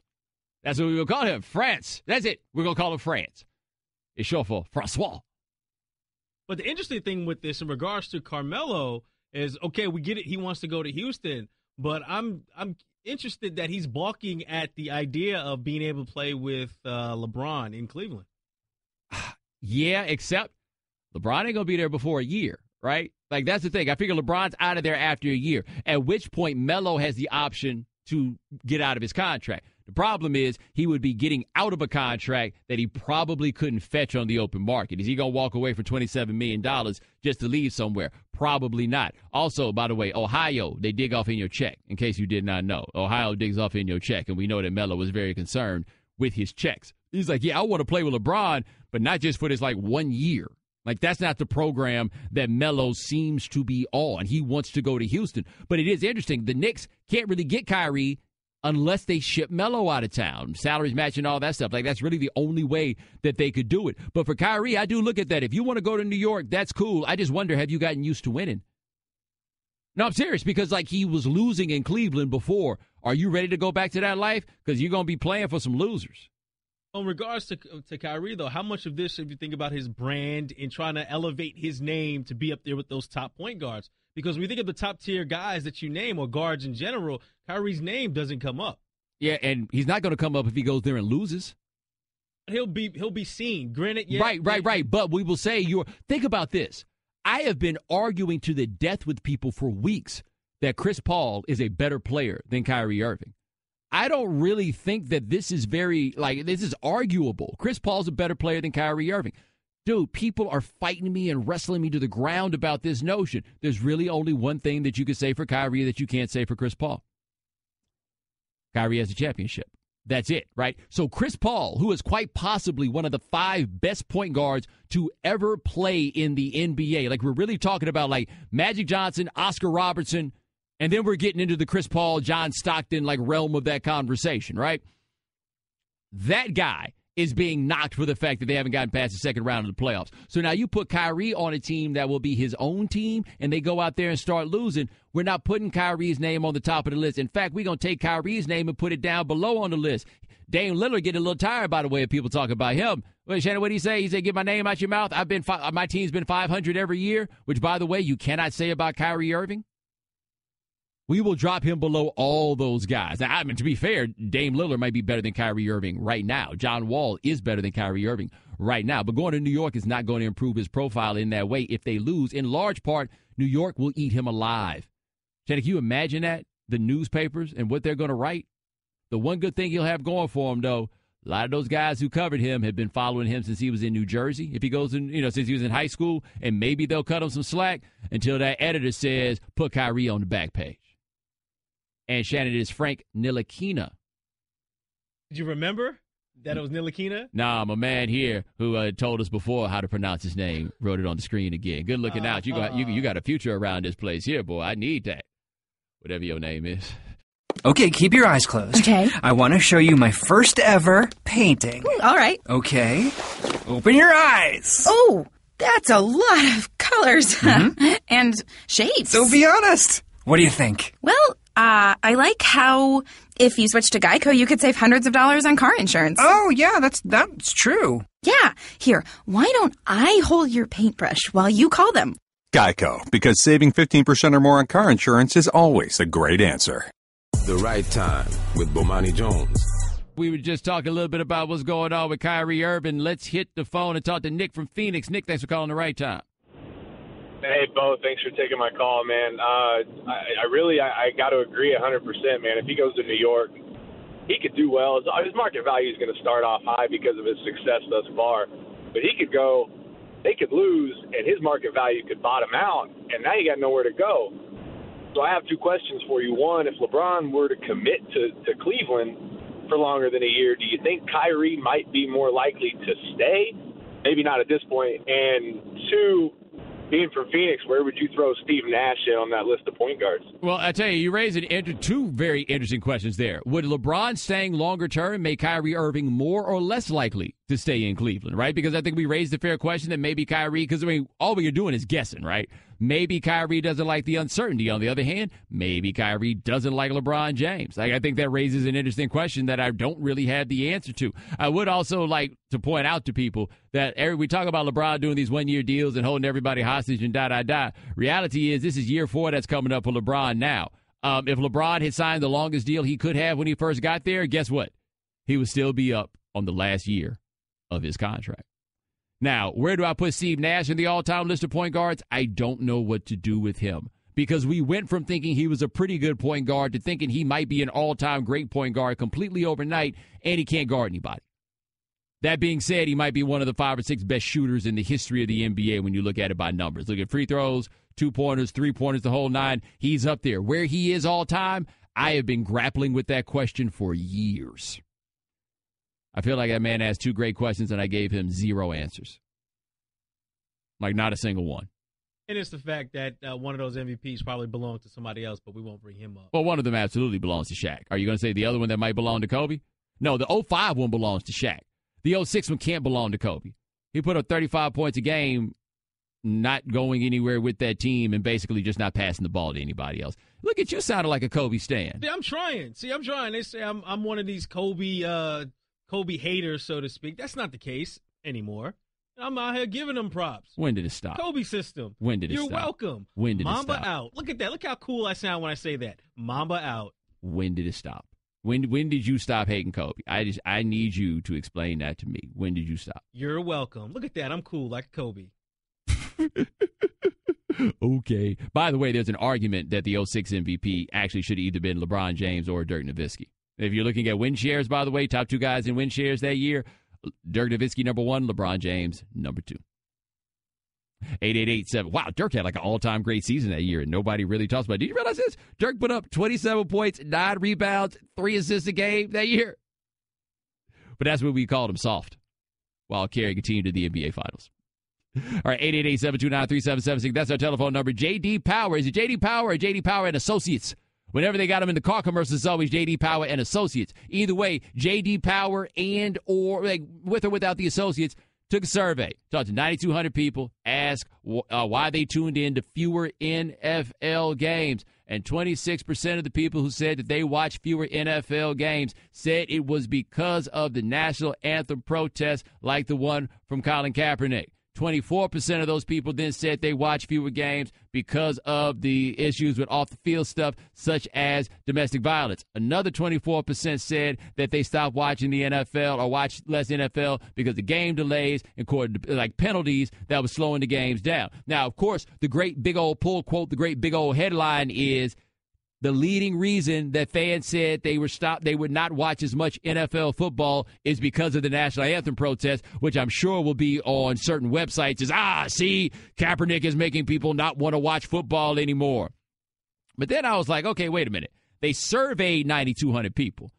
So this is not 9,200 people who stopped watching the NFL or watch less of the NFL. The total sample was 9,200 people. And I was like, well, gee, I wonder how many of those 9,200 people,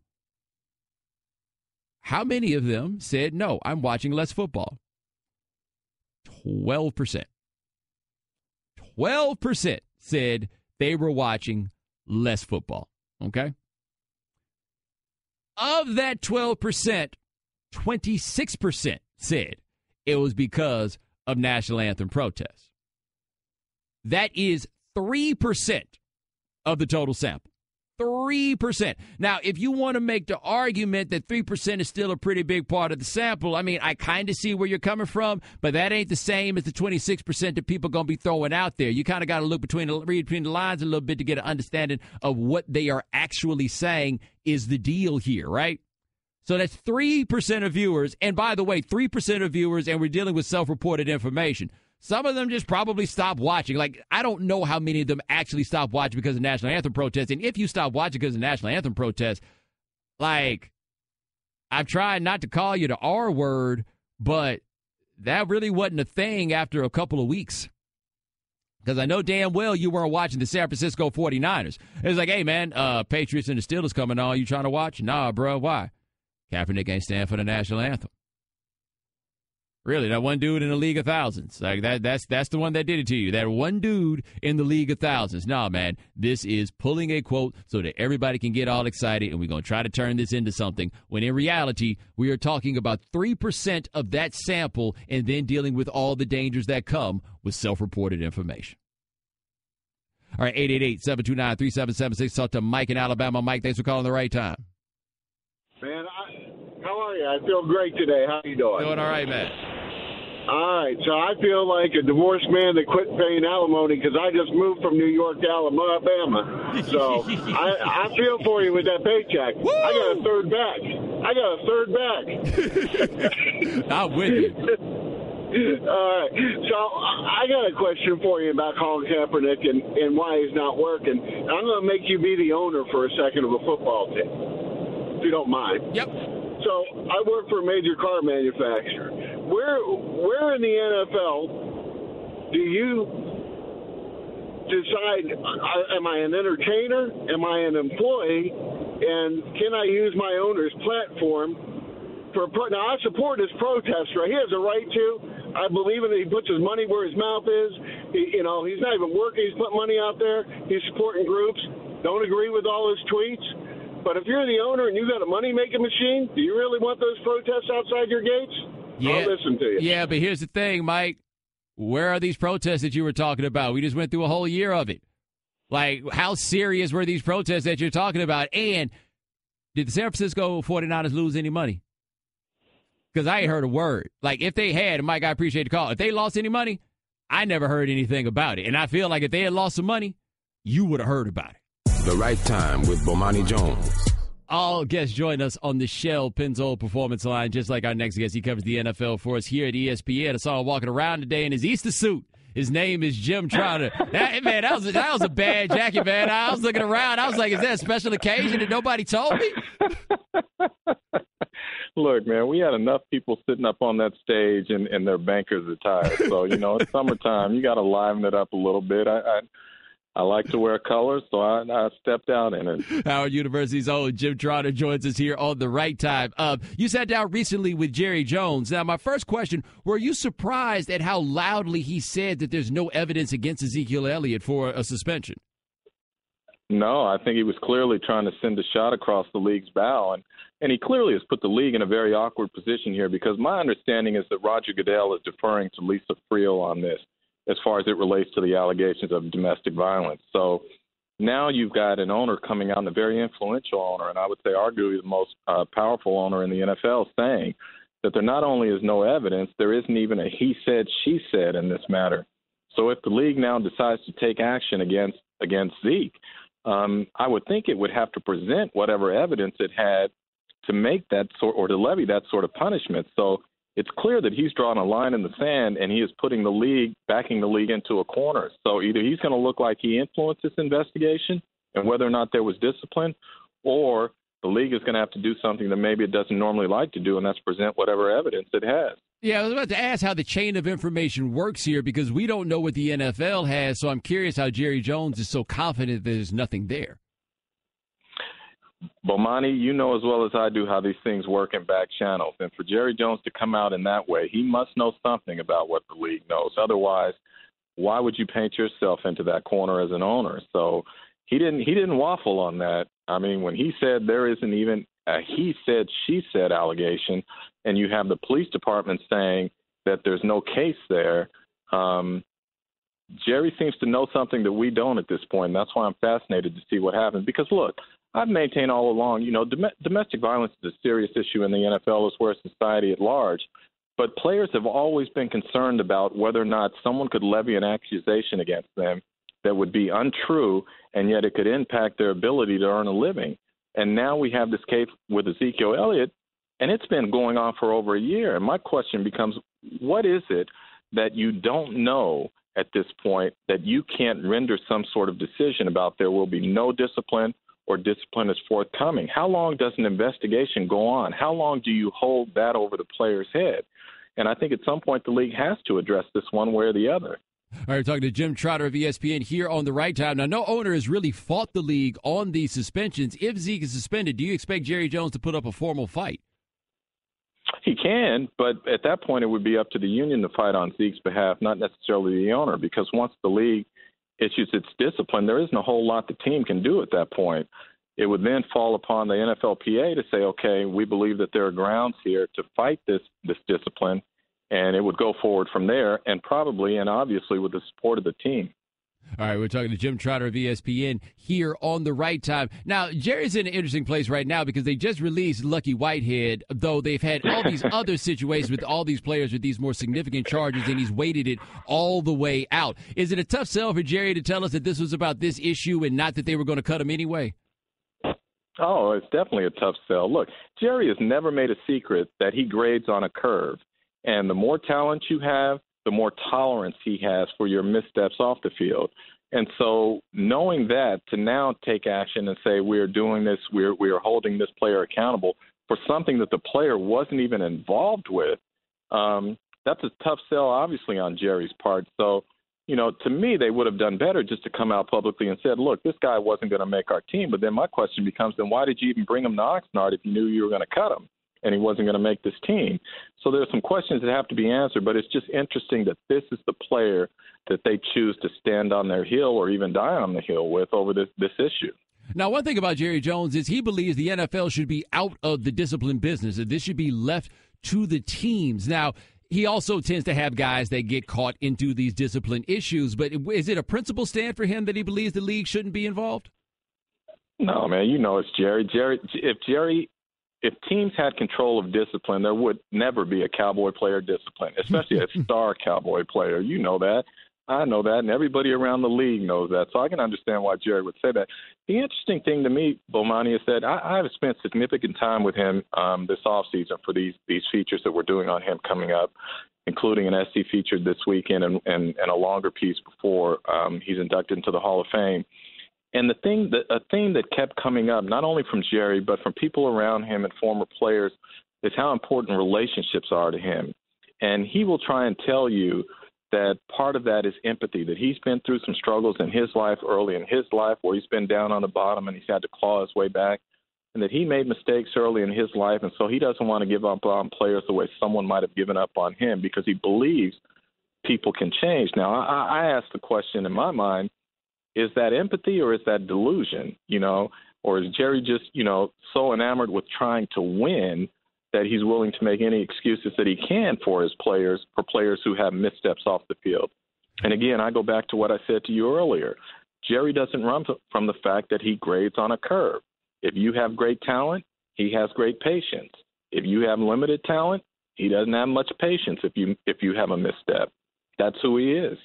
Now, does he have backing around the league on this idea that the league shouldn't be in the player discipline business? No. I mean, many owners don't want that in their lap. They like to hide behind the commissioner. There's a reason that Roger Goodell has made as much money as he has over the last 5 years or whatever it is, and that's because he takes the bullets for the owners. He does the dirty work for the owners. And I always find it fascinating that we, and I'm guilty of that at times too, we focus so much on the commissioner when we forget the commissioner is an employee. He works for the owners, not vice versa. So if you really have an issue on something that's going on in the NFL, you need to take it up with the owners and not with the commissioner. All right, last question for Jim Trotter of ESPN. I want to switch gears a little bit because you recently spent some time with Matt Ryan. Did he convince you that he has put the Super Bowl loss behind him? He did. Now, I don't know if everyone else has, but I believe that he has. Look, Matt is not the kind of guy who's going to say publicly, in most cases, he's not going to be critical of someone else. But he had issues with what went on at the end of the game, and I'm told he did express that to Kyle Shanahan some time ago. But Matt also knows that they have an opportunity to go back to the Super Bowl, and he genuinely believes that this offense can be as good or better than it was a year ago. And so from that standpoint, when he came back from the offseason, prior to the team starting its offseason workouts, he gathered all the guys down in Miami, and he said, look, I understand some of you may still have issues with what happened. This is the time now to talk it out. This is the time to get it off your chest, because once we step out on that field in Miami, we are closing the book on last season. And I believe that with him. And we're going to have a longer piece coming out on him during the season. And the one thing you will get from him is that if a team is going to recover from that kind of loss, it is going to have to be mentally tough, and it's going to have a quarterback who is mentally tough. And when you go through Matt Ryan's history, going all the way back to high school, you can see instances where he has had to overcome some things. And as I studied it, I truly believe there is not going to be this hangover, for him at least, from what happened in that game. I think he's driven. I think he's motivated to go out and show that they can do it again, that they can get back to that game and take that final step. All right, that is Jim Trotter of ESPN, soon to be in a GQ magazine near you. My man, thanks so much. I appreciate it. After you, my friend. One day, man. I'll talk to you soon. Thanks for listening to the Right Time Podcast. Please come back tomorrow for more. And don't forget to listen to The Right Time with Bomani Jones from 4 p.m. to 7 Eastern on ESPN Radio and the ESPN app.